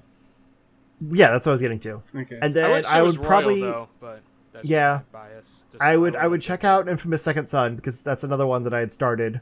Very good game. Yeah. And then Persona 5, maybe I'll actually finally play it. It's a turn-based JRPG. Invite me for Persona 5 because I love Persona. It's so dense, though. It's the greatest 100 hours of your life. You misspelled Xenoblade Chronicles, buddy. I actually need to play that because that is on my list along with like a lot of other shit right now. I closed the Kotaku article. The next up we have Final Fantasy 16 was announced for PlayStation and PC. Game of Thrones meets Final Fantasy. Yeah. No, I honestly agree with Ben. It's like, oh, medieval. I'm actually surprised how long that trailer was. I thought it'd be like a 30-second teaser like Kingdom Hearts 3 or something, and it's like, okay, it'll just be like 5 years from now. So alternate title. Devil May Cry Cross Final Fantasy. Yeah, that's one thing I wanted to say is the battle director for this game harkens from Capcom and worked on things like Devil May Cry. So I didn't know you went to Square Enix. That's pretty wild. Yeah, so like this could have a pretty legit combat system. I was gonna joke like watch it be renamed Final Fantasy 15 versus 12. Like it just becomes a complete disaster. This is I never noticed this before, but did it always have the subtitle Awakening, or is that just the name of the trailer? That's the name of the trailer. Okay. Yeah. That's just a trailer. I don't think they ever use subtitles in the main line. Well, I mean, the thumbnail also said Awakening on it, so I was just curious about that. No, it's the Awakening trailer. Okay. Awakening. Yeah. But like the game itself looks great. I love the big summons, and like it seems like I dove into some lore stuff. Like I rewatched the trailer and tried to kind of deep dive it. And it looks like the summon monsters that they're going after, like, the war, like the armies of people are going after, are tied to people. Like either the people summon them or they become them. So what you're saying is that people are strands. People have strands in this game. Is that a JoJo thing? Yes. Stans. Oh, you love JoJo? I love this. I think it is This guy's Stans. awesome. Yeah, Stans. That's Yeah. all right. Yeah, okay. Watch JoJo, Justin, please. Maybe I will. Justin doesn't like anime. I like some anime. He has an anime I've heard good club, things about doesn't he? JoJo. Anyway, Go but ahead. like at the end, it's got the little kid, and they're like freaking out because it seems like he's summoning Phoenix or something. Yeah. But then there's also the guy that like becomes fire, and it seems like he turns into Ifrit. So I'm not really sure how it works exactly, but it definitely seems like there's a tie between the people and the summons. Right. And I'm wondering if it's going to be like a Final Fantasy 13 situation where they're like chosen, and like your party members each have one of the summons tied to them. And so those people you were seeing, like the Shiva, the Phoenix, the Ifrit, like if they are your party members, like when you meet them. Right. And so like you're like a group of rebels fighting back against the armies of people that are trying to kill the summons, and you're just like the person that's like, hey, like don't, like if you kill this, you kill me, like, you know, I gotta defend myself. And I think that could be really cool. One note about this, the people behind it, it's the Final Fantasy 14 crew that's behind this game. You know, that's a good point, real quick, because when I was watching, I actually thought it's reminding me of 14 with the character designs and the. This sounds horrible at first. I thought the graphics looked off until like the monsters or creatures looked a lot good. It doesn't quite look next gen, though. Remind me of Final Fantasy 14. Like, yeah, it's like just the models. Yeah, it's the style for sure, but it doesn't quite look next gen. I think it's probably alpha footage. Like it's not quite polished. Yeah, and that's one thing I was going to also mention. I'm really curious how far development, and the reason I say that because Square Enix, in my view, has become very notorious where they drop a game and it's like still like 4 years out. Like it's one that was like a year and a half, 2 years out, but it's like, I mean, Kingdom Hearts 2 was like announced like 12 or 13. It took like 6 years. I mean, 14 was like a decade, 10 or 15 was like a decade. Now, granted, that was a real different. 7 was 6 years roughly. Yeah. So I'm just like, I'm really curious. Like, I mean, if it's like 2 years out, I don't mind. But I'm really getting tired, like, trying to keep a game hype for like 5 years. Like, yeah, they show their stuff way too early. It's just like I'd rather them just wait and show something that's like more closer. Because like, all right, you're hyping this to the PS5. Is this going to be out like before the PS6 is about to come out? Like, I don't know. So.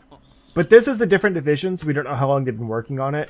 Yeah, because they've got the division that's working on 7, and then this one. I think there's another division, but I don't know what they're working on. Well, we're quick. And with 7 was like the same director did 15, Kingdom Hearts, and 7. I'm just like, Jesus. He's just like, you're trying to juggle 3 major games. I mean, it's just ridiculous. But like the storytelling, like the cinematic storytelling in 14 is very good. So I think that part will be very strong in this game, whereas it was one of the weakest elements in 15. Let's save that debate for another time. Yeah. Let's move on. Real quick, I'm excited. I hope they're much further along where maybe they might aim for a 2021 or early 22 to release. That's my hope. Because that was a surprisingly long trailer, and there was a lot in there. 2021 is already a pretty packed year. I think they should try for 22. Well, the Japanese games are Japanese games. Because Final Fantasy does well in the West, but you look at a lot of Japanese games, they come out like December or January, like some big ones. Like they don't aim for like that October, November window like the West does. So they're usually a little different. Final Fantasy's different. We'll see. 15, I think, was November. What? 15, I think, was November. I stopped myself because Final Fantasy is like one of the few like series that does really, really well in the West. Yeah, Final Fantasy is different. But like Yakuza, even though it has a cult following, it's subtitled. You know, it has it's a more of a unique following than, let's say, like a AAA, like a mainstream Western game. Like, and Final Fantasy is like one of the exceptions that have. All right, let's move on into Spider-Man. So we got better look at Miles Morales, Spider-Man. I'll let Justin take over this one. Looks great. So at first, like they, I mean, they kind of, they slowed it down. They showed more like of the nice like character interactions. I love that they confirmed Genki's in there.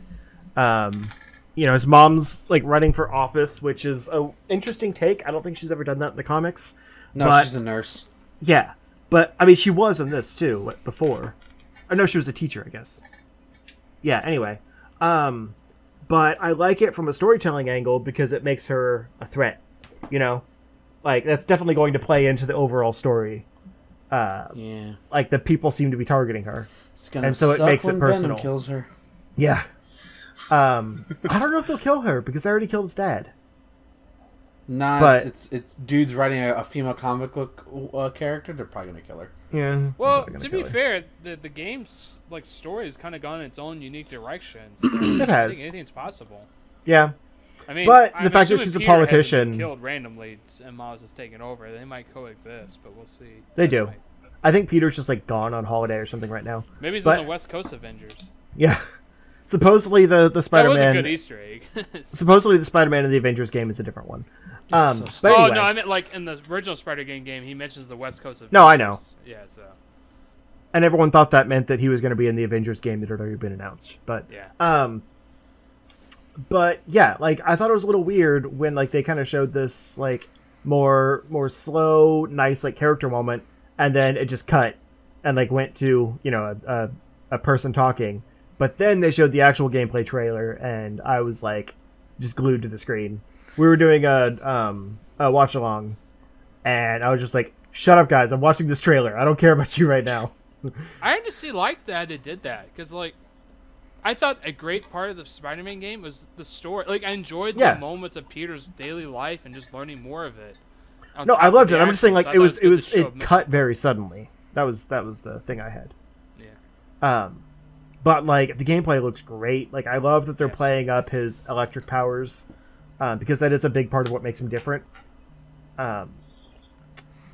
He seems a little overpowered in that regard. Like in the comics, his Venom Blast overpowered in Spider-Man PS4. Well, what are you talking about? That's true too. But the insane shit people do in that game. In the comics, his Venom Blast is like kind of it's on a cooldown. And in this, it seems like it fills very quickly, and it like does big explosions and.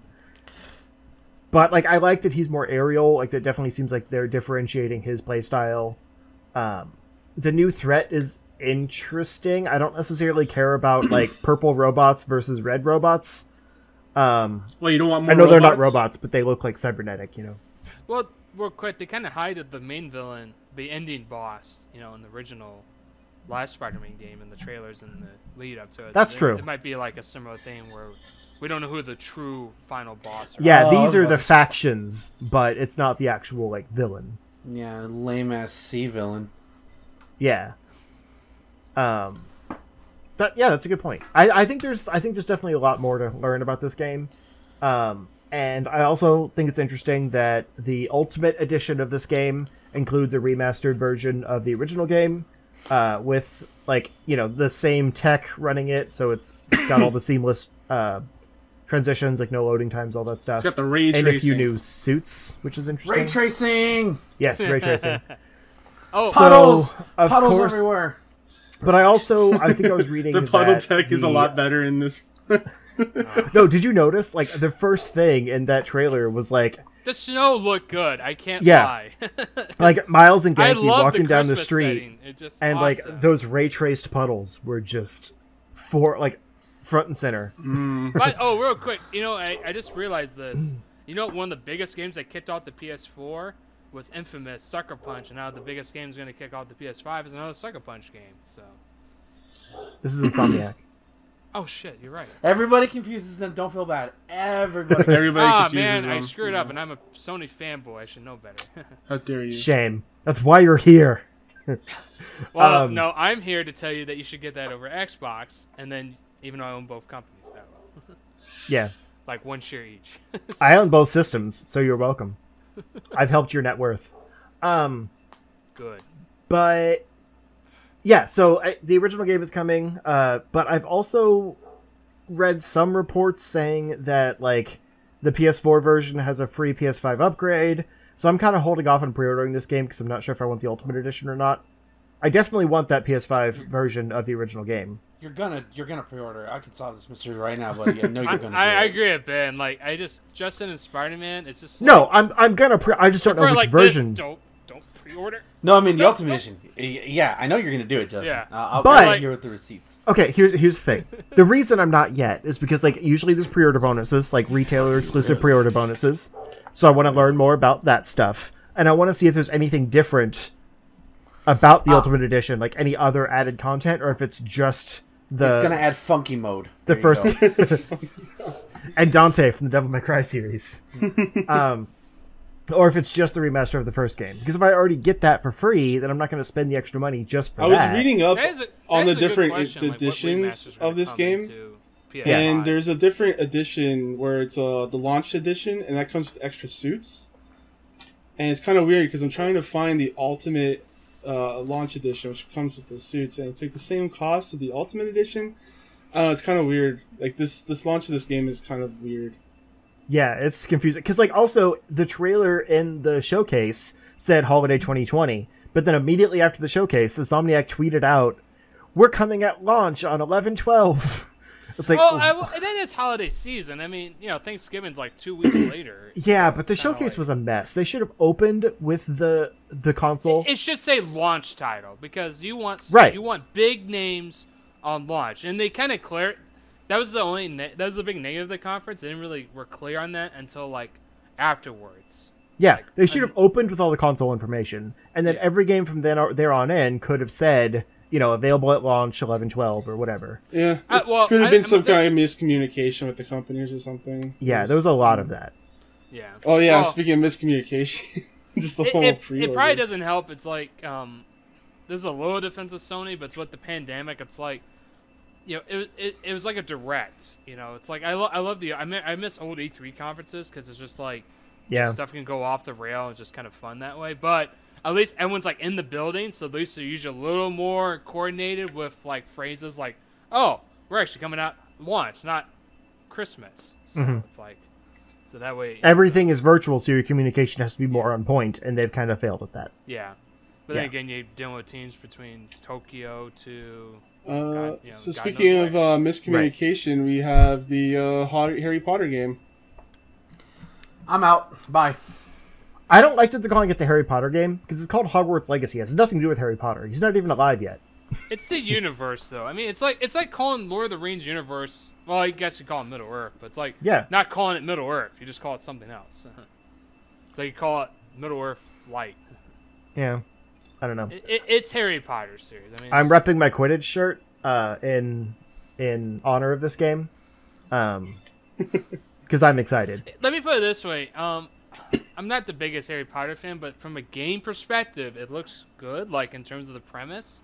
Yeah. It's just unfortunately, and this is a game podcast, so we're not gonna go down too far. But it's like with the political aspect, it's just a shame this wasn't made maybe like 10 years ago, where probably more people probably would have enjoyed it. Yeah, there is a stigma around it, that's for sure. But like, I love this world. Like, it means a lot to me, and I'm not going to let anyone take that away.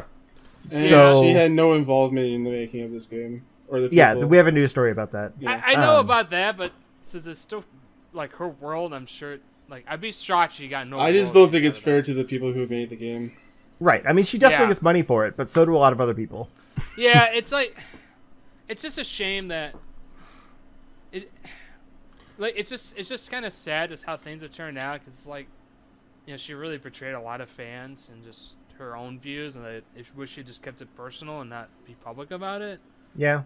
Or just not have those views at all because they're hateful and intolerant. Yeah, I agree with Ben on that one. But just like, at least to the point, like, sorry, your world, like you're what you're saying goes against everything I'm not sorry. you What wrote. am I saying sorry for? No, I'm not Ben. I'm talking about everything she wrote goes against like what she's saying now. Like, I don't. It's just like complete. It's just dumbfounding. But anyway, that being said, it's a shame that this is probably a game that I almost feel like it should have came out in 2010 and not 2020. Yeah, it took too long. Yeah, and I think that's like this game leaked like 2 years ago, and they've been holding on to it.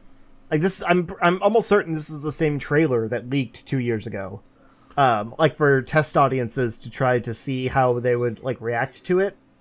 So like they've been very careful about the coverage of this game for that exact reason.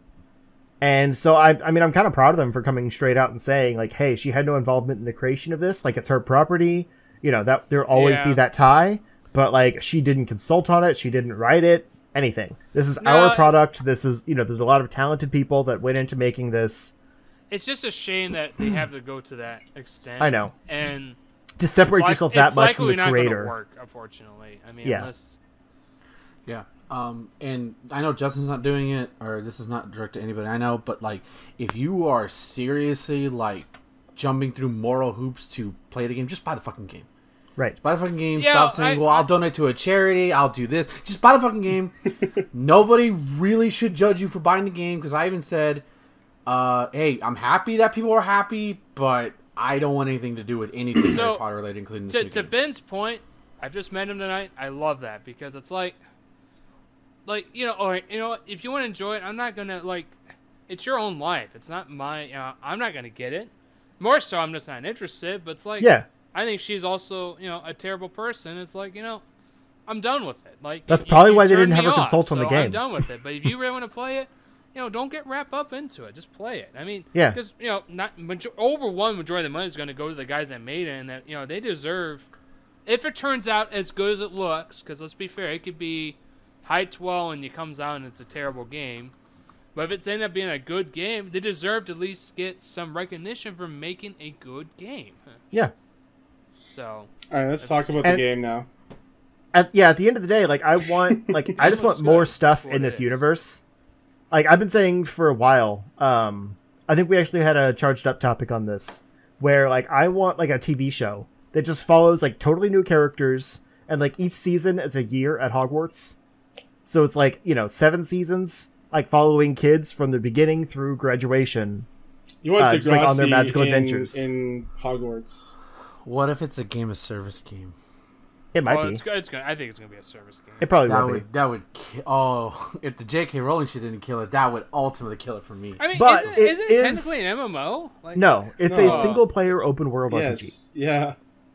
Hey, I swear to God, I thought it was. I think people have been thinking it's an MMO because it feels like it could be. Yeah. But that's the thing, is, like, I want more information about it. Like, I really don't know what this game is from this trailer. It looks good, and, like, I'm excited to see this world and be in this world. It's basically just a kid at Hogwarts, it feels like. But it's set in the 1800s. Right. Like, I know that you're, like, a fifth year, like, a new fifth-year student who, like, missed the Hogwarts admission or whatever, but, like, people discover you're magically gifted, so they bring you into Hogwarts late. You're, like, basically a prodigy, but I don't really know anything else about the actual story. Fifth year, I know how to do shit. Real quick, Justin, if you want the best transfer high school student journey, play Persona. All of them. Yeah, I figured you were either going to be talking about Persona or some anime. Don't make me fly back to Jeff City right now for you mocking my series. One of my favorite series. Hey, you're the one that said you wanted to see the basement. I would get on a plane over here right now. You started. Do it. I dare you. I'm lonely. I'm loading up the United Airlines. But yeah, so, like, the thing is, we don't know a lot about the game itself. That's why we're spending a lot of time on the stuff around it. I know, it's unfortunate. But it takes place in the late 1800s. It's a totally original character. You create your own student. Like I said, you're a fifth-year student starting off, and you're exploring Hogwarts. I hope that they put things like Quidditch in there and you can actually play that stuff, because it's been in past games. It better be brutal. Yeah. Students need to get. No, I mean, like, I want to see violence, because, like, it's 1800s. I want to see people die. Yeah, no, it should be. People have died in Quidditch. Medieval times. Let's go. Yeah. That's not medieval time. That's not medieval times. It's not? No. 1800s? Yeah, 1800s is not medieval. You're thinking of, like, 1000 AD. Well, they were still uncivilized people, and, I could believe they would bludgeon somebody to death. It's the Industrial Revolution times. Let's get really technical. I mean, electricity happened in, like, the early 1900s. Like, timeline's not real. It's all a myth. Anyways. All right. The point is, I'm excited. Okay, Christopher. All right, let's move on. And I don't care about the dissenters. The non-Resident Evil game, Village. Oh, no, the non-Resident Evil 8 Resident Evil game. Like, I'm not into the series because I am not into horror games, but man, it did look really good. Like, I'm really interested to see how it turns out. It's all right. This definitely takes place. We saw last time. That is true. It's a very interesting. It was similar, yeah. Like, it looks. It's not the same trailer. This is definitely the same village as Resident Evil 4, though. They even showed the merchant at the end. Yeah. So I was wondering. That's not the. No, is this not a merchant? That was not the merchant. So is this a whole new game? Is it kind of like a spin-off remake? No, it's a whole new game. It has Ethan in it from 7. Yeah. And Chris but is in it takes there. place in that village. Yes. Yeah, because even the enemies were very similar to Las Plagas from 4. Las Plagas, as I channel my inner Mexicanness. They should make them even more modern. How the whole virus is actually Corona. All right, moving on to Devil May Cry 5 Special Edition. Yeah. Sorry. Yeah. Pull Ben's Devil Trigger. Oh my god! No, give me playable Virgil. Fuck yeah! Thank you, Capcom. And I can't play it at all till later, but okay, that's fine. This is also going to be a launch title, by the way. It's going to be a digital-only launch title. Yeah, that's kind of weird. Which it's coming to. They want you to buy the console to play the new version that you could just. Yeah, it's old school sales tactic. I think it's coming to current gen too, isn't it? Though. Huh? I think it's coming to current gen. It is, but at a later date. It's gonna hit the Series X and PS4 first, PS5 first, and then it'll come to Xbox One X and PS4 as like a DLC upgrade, or you can just buy the standalone package, which I will because I want to play as Virgil. Gotcha. Since it's no longer on Game Pass, I might end up getting this. Yeah, I probably will too. Oh, it's super good. Although I want to know if my save transfer's over, because I might just do the upgrade otherwise.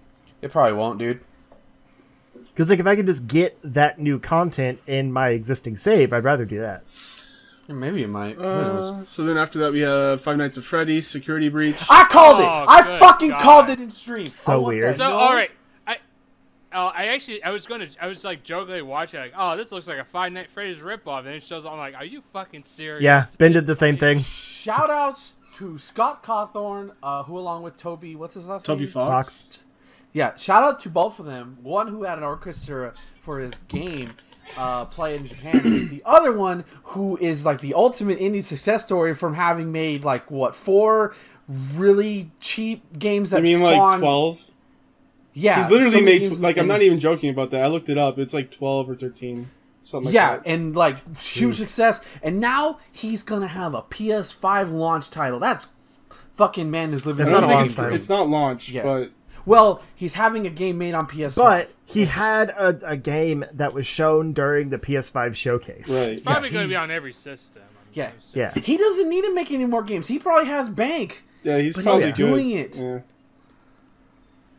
He's probably workaholic. You guys should watch the honest trailers on Five Nights at Freddy. It's really fun. I'm looking forward to all the lore deep dives for this one as well. Oh yeah, that's Nah. Everybody except for Matt Pack because he can go fuck himself. But yeah, the lore stuff was fun. Yeah, that's like the most fun I've had with these Five Nights at Freddy's games is just watching YouTube lore videos. Yeah. Purple guy, anyone? There was a frenzy for like a good 2 years for that shit, and I was all in that shit. Yeah. They even made a book. Yeah, it's so weird. And then also we have a better look at the Demon's Souls remaster. That looked great. That looked really good. It was really fun with me and Ben talking about our like nostalgia of that game. Yeah. So all right, I'll be upfront. I haven't played the series I played Bloodborne a bit. I'm really horrible at those type of games, but I respect them a lot. Especially my good friend who loves the series, so I know a little bit. But it's like, I remember people playing Demon's Souls and watching it back in the day, and I was looking at, wow, that looks so good and like very much more smooth in terms of the combat over the years. Like it seems like they put a lot of heart. Well, yeah, it's not from. It's Blue Point Studios is doing a remake. Who's like they killed it with the Shadow Colossus remake. Yeah, they do remakes really well. Oh, I didn't know that was them. That's pretty. That's interesting. Yeah.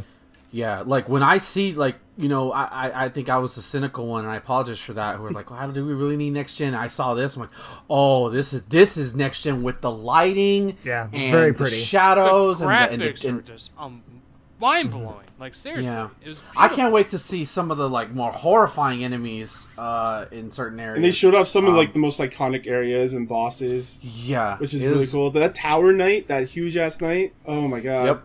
With the shield. Yeah. Yep. Now, real quick to you guys, since you have played it, from what you saw with the gameplay footage it showed, how does that compare to the original game? It looks. I mean, it looks. It carries about the same. Just it looks better. Yeah. It looks a lot more refined because I know that was the only issue. Like, it was the first one, so you always tried to be fair at the time. But it's like obviously very janky when you compare it over time. It's not as chunky, but I would like to see what it looks like when the guy has over encumbrance on and just fat rolling everywhere. Yeah.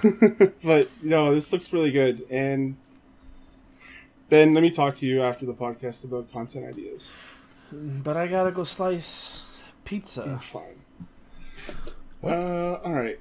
Is that even? Oh, real quick though, to that point, I think that is a great launch title. Like that's, obviously it is and it isn't, because people are gonna buy it and they're gonna be mad when they die. I don't think so. No, that's fair. But I'm talking about so this is like my business mind thinking, because that's my background. It's like from a casual standpoint, you have the Spider-Man, which I ain't saying it's a full casual game, but it's a big name franchise that everyone recognizes. And you'll have like Call of Duty and NBA 2K coming out, so it's like, oh, okay, people want to upgrade, they got that. But then you have like this hardcore gamer. It's like, oh, we're gonna have Demon Souls remastered and all that, and you show an awesome trailer. It's like, oh, I gotta get that because I love the Dark Souls series. So here's the thing: there's not a lot of like high-profile launch titles that are like exclusive. No. It's like this and 3 other games.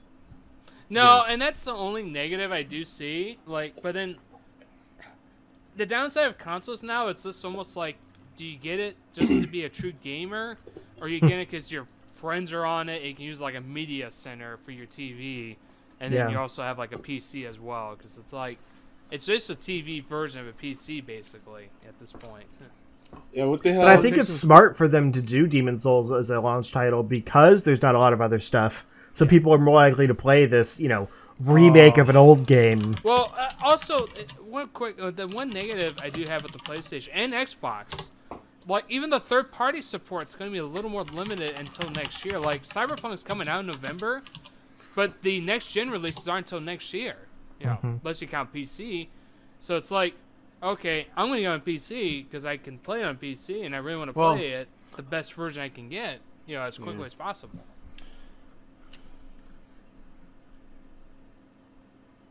I'm done. Yeah, if you want to talk, Ben, go ahead. Nah, I just think people are going to be real mad when they buy this because it looks cool, and then they die in the first area. Which is supposed to. Okay, so here's the thing. I don't think that's going to happen because we are in such a different world. We have Demon Souls, Dark Souls 1, 2, and 3, and then we have Bloodborne, and then we have Sekiro. Bloodborne. Those all sell millions of copies, though, each. Yeah, I wouldn't even say they're niche anymore. I get that, but I think on average you're gonna see more like people who buy it. Well, I guess I'll buy this one because I don't have any other choice because like that's the only other exclusive choice. I guarantee you people are gonna get so frustrated at this game because that's the kind of game it is. And some might like it. I guarantee you more than not people are gonna be pissed because like, why I spent $70, which I'm not complaining about that. People will. You're not gonna complain about spending $100 Canadian on this thing? Well, I can't talk about that because I'm not Canadian. I'm talking about from the American perspective. Yeah, so this has cost me, the console alone has cost me $711, and then each game has cost me $101. Oh my god.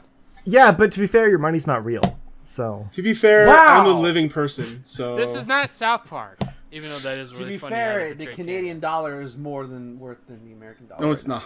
Actually, that's usually not the case. No. No. No. Well, whatever. America it's like 80 cents on the dollar. Mm-hmm. Okay. Hold on.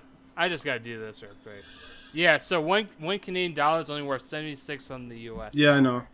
And it's we're actually getting it cheaper than you guys. Like if you do the conversion rate. Yeah. It's like $30 which cheaper. Is weird. But still, it's still a lot of money.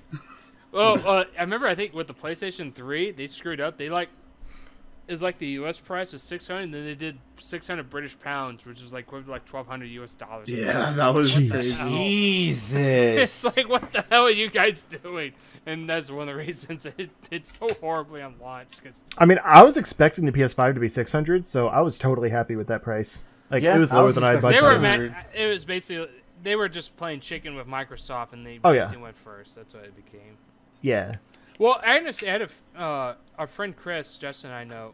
I actually talked to him. It's like, they probably don't make most of the money off the console. They're just trying to make it like more break even. No, and it's all about the services. They sell them. They always sell them at a loss. Yeah, it's all about the services after that. And then the PS4, I think at launch was sold at a profit.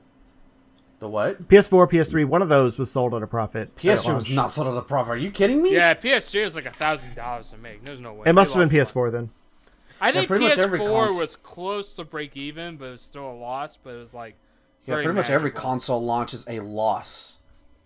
I think the Wii might have sold at a profit, but that was maybe. That's like That's a very like Nintendo's model is very very different than the Xbox. Yeah, for sure. PlayStation model in terms of how they do everything. Although the Wii U was sold at a loss, a pretty substantial loss actually. I think they sold so much they had to make a profit towards the end. So speaking of Nintendo consoles getting closer to death, 3DS production has ended after 9 years. Sad. That was a good run. Yeah. I love my 3DS. It is funny though that I was like literally writing a video on 3DS games when I saw this news. So I'm like, well, gonna write that into the script. Nice. Honestly, you should do a series. I mean, it's like, the end of the era. I mean, it's 2 videos.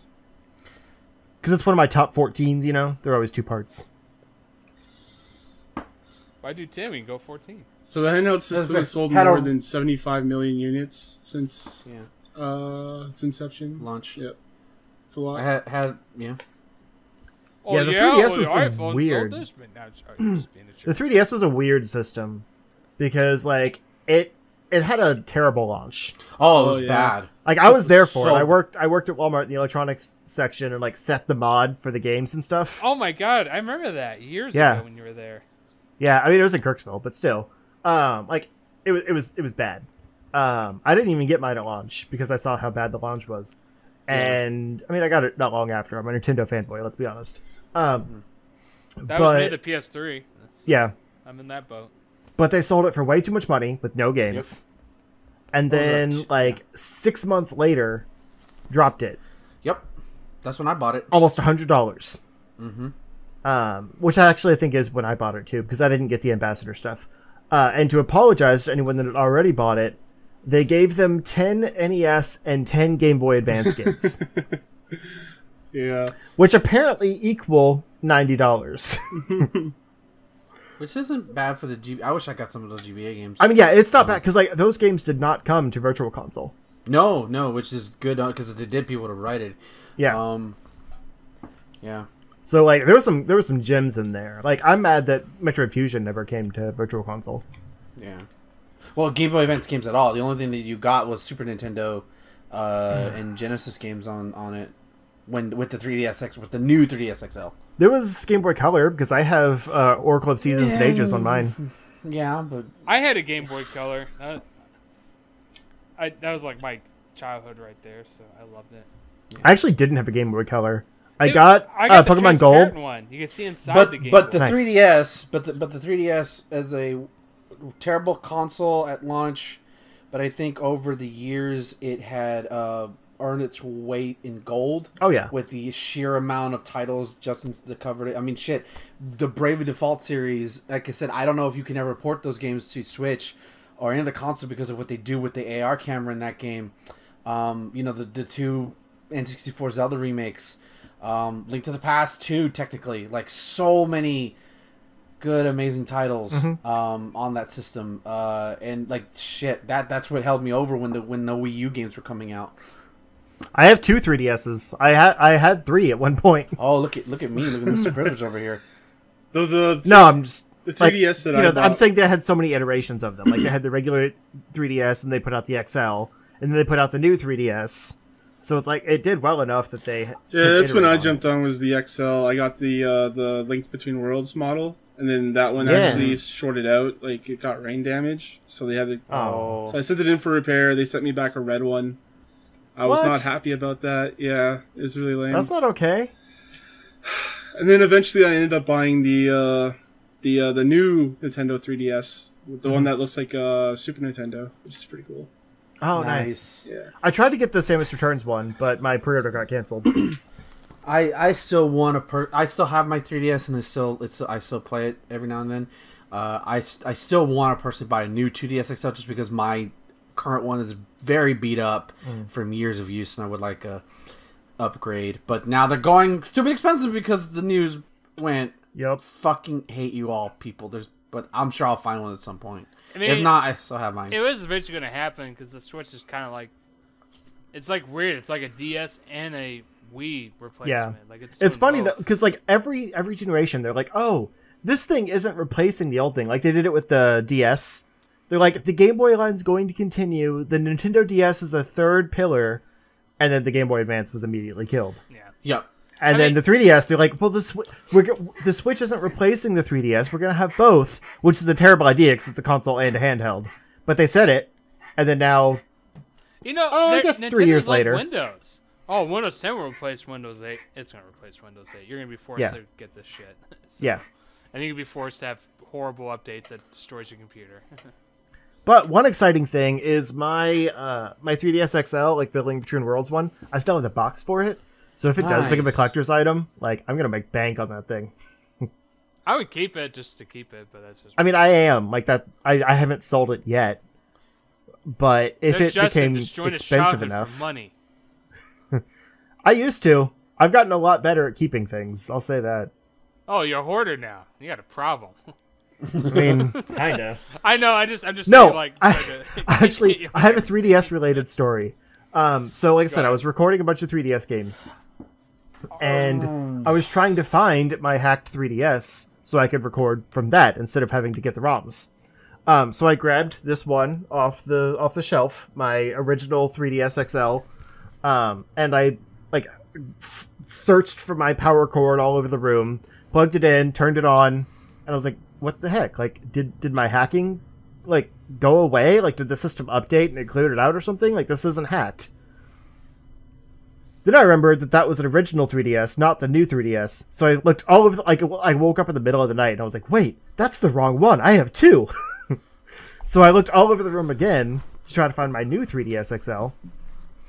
And it was buried underneath like a stack of empty 3DS boxes because I have everything in a cartridge holder.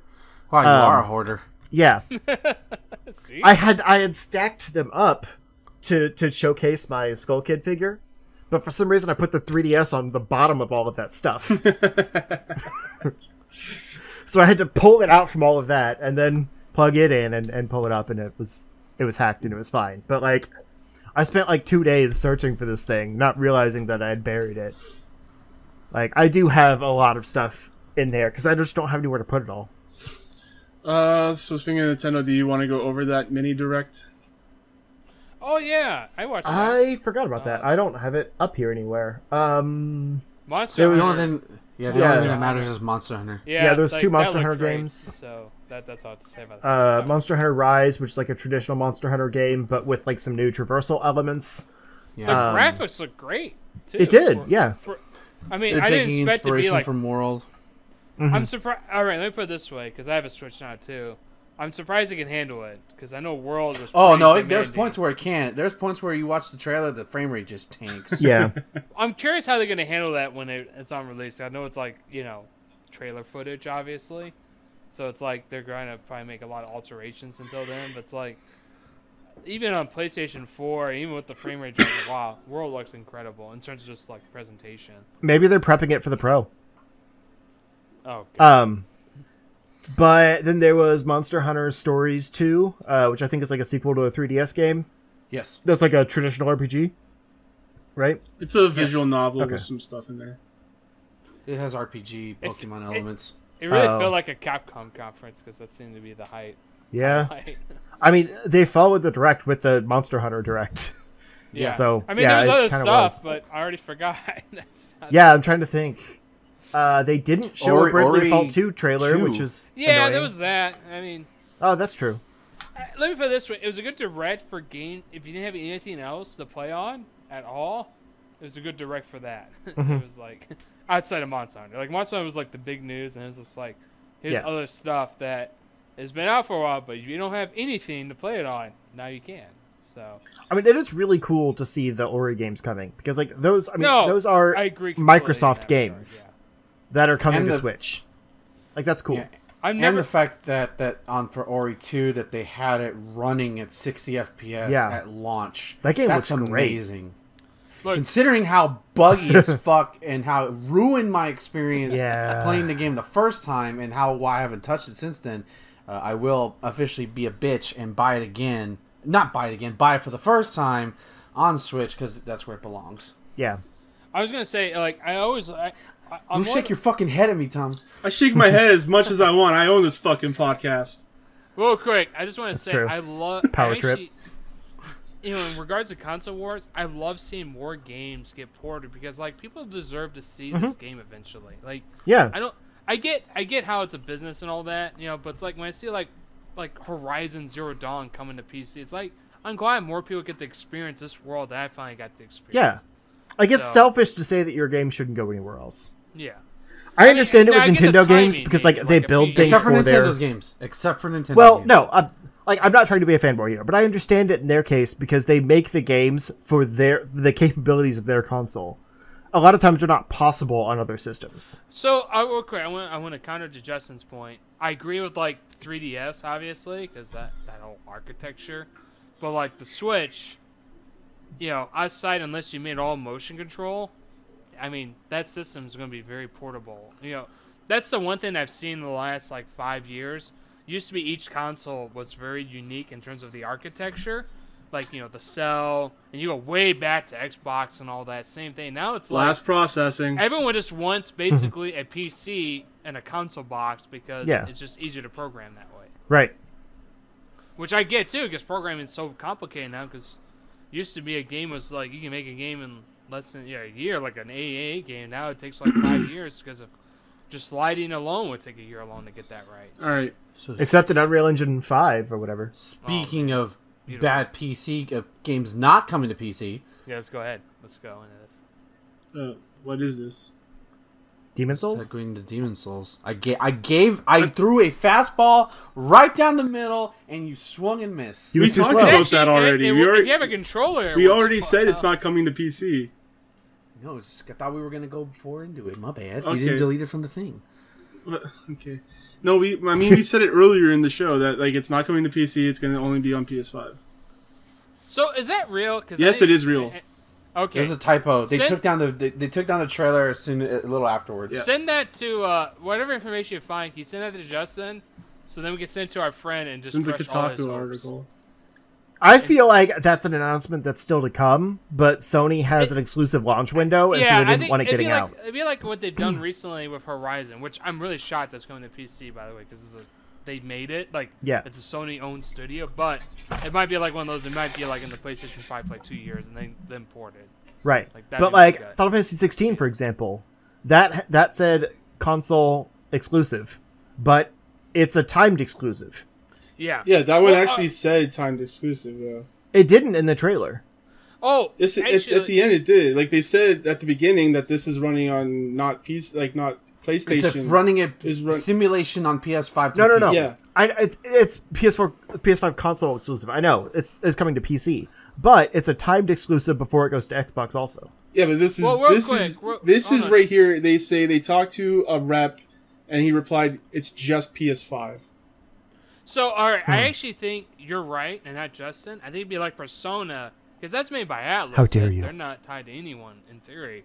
But it's like Persona 5 is just PlayStation. I'm just telling you what the people are saying. I'm with him. No. I think it's going to be like, are we going to put it only on PS5 for console, but if you don't have PS5, then you can get it on PC. Because, like, it's like the Windows versus I'm just telling you, this Xbox was what argument, Sony says. So until they say otherwise, it's only a PlayStation 5 game. Yeah.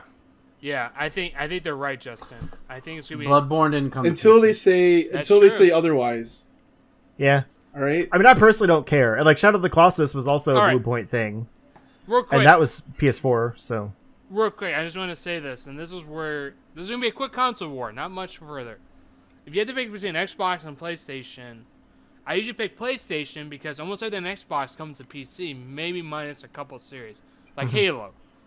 Highly understand Halo. Halo's on PC. But it's like, you know, until recently when they did a few ports, like, you know, Detroit and Horizon, it's like they had a lot more major AAA first-party exclusives than Xbox. So it's like, it's better to almost get like a PlayStation and then a PC on top of that. Then you get a best of both worlds. outside, obviously, Nintendo, which is a different market, in my opinion, but a market that's worthy. Also, although for multiplat, like Game Pass on Xbox, like the console version has so many more games. The value of that can't be understated. So, like, if you can pick up an Xbox cheap with a Game Pass subscription, you're set for most like third-party games. And then also their first-party games come out, but there's not nearly as many of those. Yeah. So I think it helps to have one. Like I got mine partially as a media PC for the basement. I don't know, man. Oh, sorry. I went to consoles and just like my argument's almost like if you can have a good PC, and I'm saying if you can do that, why get an Xbox on top of that? Over PlayStation in terms of like first party content. Minus Nintendo. I think Nintendo has so much that it's worthy just buying. They're always their Bud's own got thing. an Xbox, that's why. Yeah. That's the only reason I can think of. Because crossplay is still not a thing for a lot of things. That's why. True. No, don't get me wrong. Besides that, but it's like if you're like don't have that element, which ironically Justin and I are in that boat because no one else really plays Xbox in our circle. All right. Like, yeah. Our circle in Missouri. Well, Ben does. I'm gonna move on. I'm cutting this last news story, and I'm gonna go ahead and talk about the question that's in the chat from Mike. Mike the TV, and he asks us, "What's the best handheld to console conversion?" Handheld to console conversion. Yeah, I'm gonna say Persona 4 Golden. Oh my, yes, that's a good. Yeah. Oh my god, it's kind of a cop out though because it's a cop out because it's a PS2 game converted to a PS Vita and then converted back to console and PC. Hey, they could have fucked up the. It converted to PC now, so it just like goes in circles. You're making me think. I can't think of that way. I can think of console to handheld. There's not many, right? Link's. I got one, and I don't like it that much, but I think it's a good one. Okay. Link's Awakening. Ooh, that is a good one. Yeah. Well, I know. There's not many of them. FIFA 19 on Switch. Not joking. Oh no, yeah, I've got one. Talk about a bot series. On the reference of 3DS, Kingdom Hearts Dream Dark Distance. Yeah, that's the only that's other a good one I could think of. Yeah. Like I actually. Oh no! I have another one. Resident Evil Revelations 1. Oh yeah, you're right about that. Oh yeah. All right. It was originally a 3DS game, which, by the way, it's amazing that's a 3DS game when you play it. Yeah. Yeah. Which it's okay on console, but it's still. I mean, Dream Dark Distance is the same way. I have a good one. Well, it was from handheld to console, but Gravity Rush was transferred pretty well for the PlayStation series. That's what we're talking about. Yeah, that's what we're talking about. Oh, sorry. I thought it was like vice versa. But anyway, Gravity Rush. That's my answer. No, there's plenty of others, but handheld that was one of the few better ones I can think of on top of my head. It's very tough. That is a tough topic. It is. Good job, Mike. I just gave you two. Not that hard. I'm just badass like that. Yeah, I think Bez is the badass. Yeah. That's fair. Want to play Battle for the Grid this weekend? Fill my ego? I only can feel your ego so much, okay? Okay. So Justin, where can people find you? You can find me if you look for Zero Score on Twitter or YouTube or Twitch. I've already talked enough about my 3DS video, but I got my emotes on Twitch, and they're real cool. They're adorable. Ooh. Yeah. Ben. Twitter.com/MarvelousE for all concerning the Marvelous One. I am 85% done with the Chun-Li video. I just have the remaining parts of the Third Strike stuff to edit.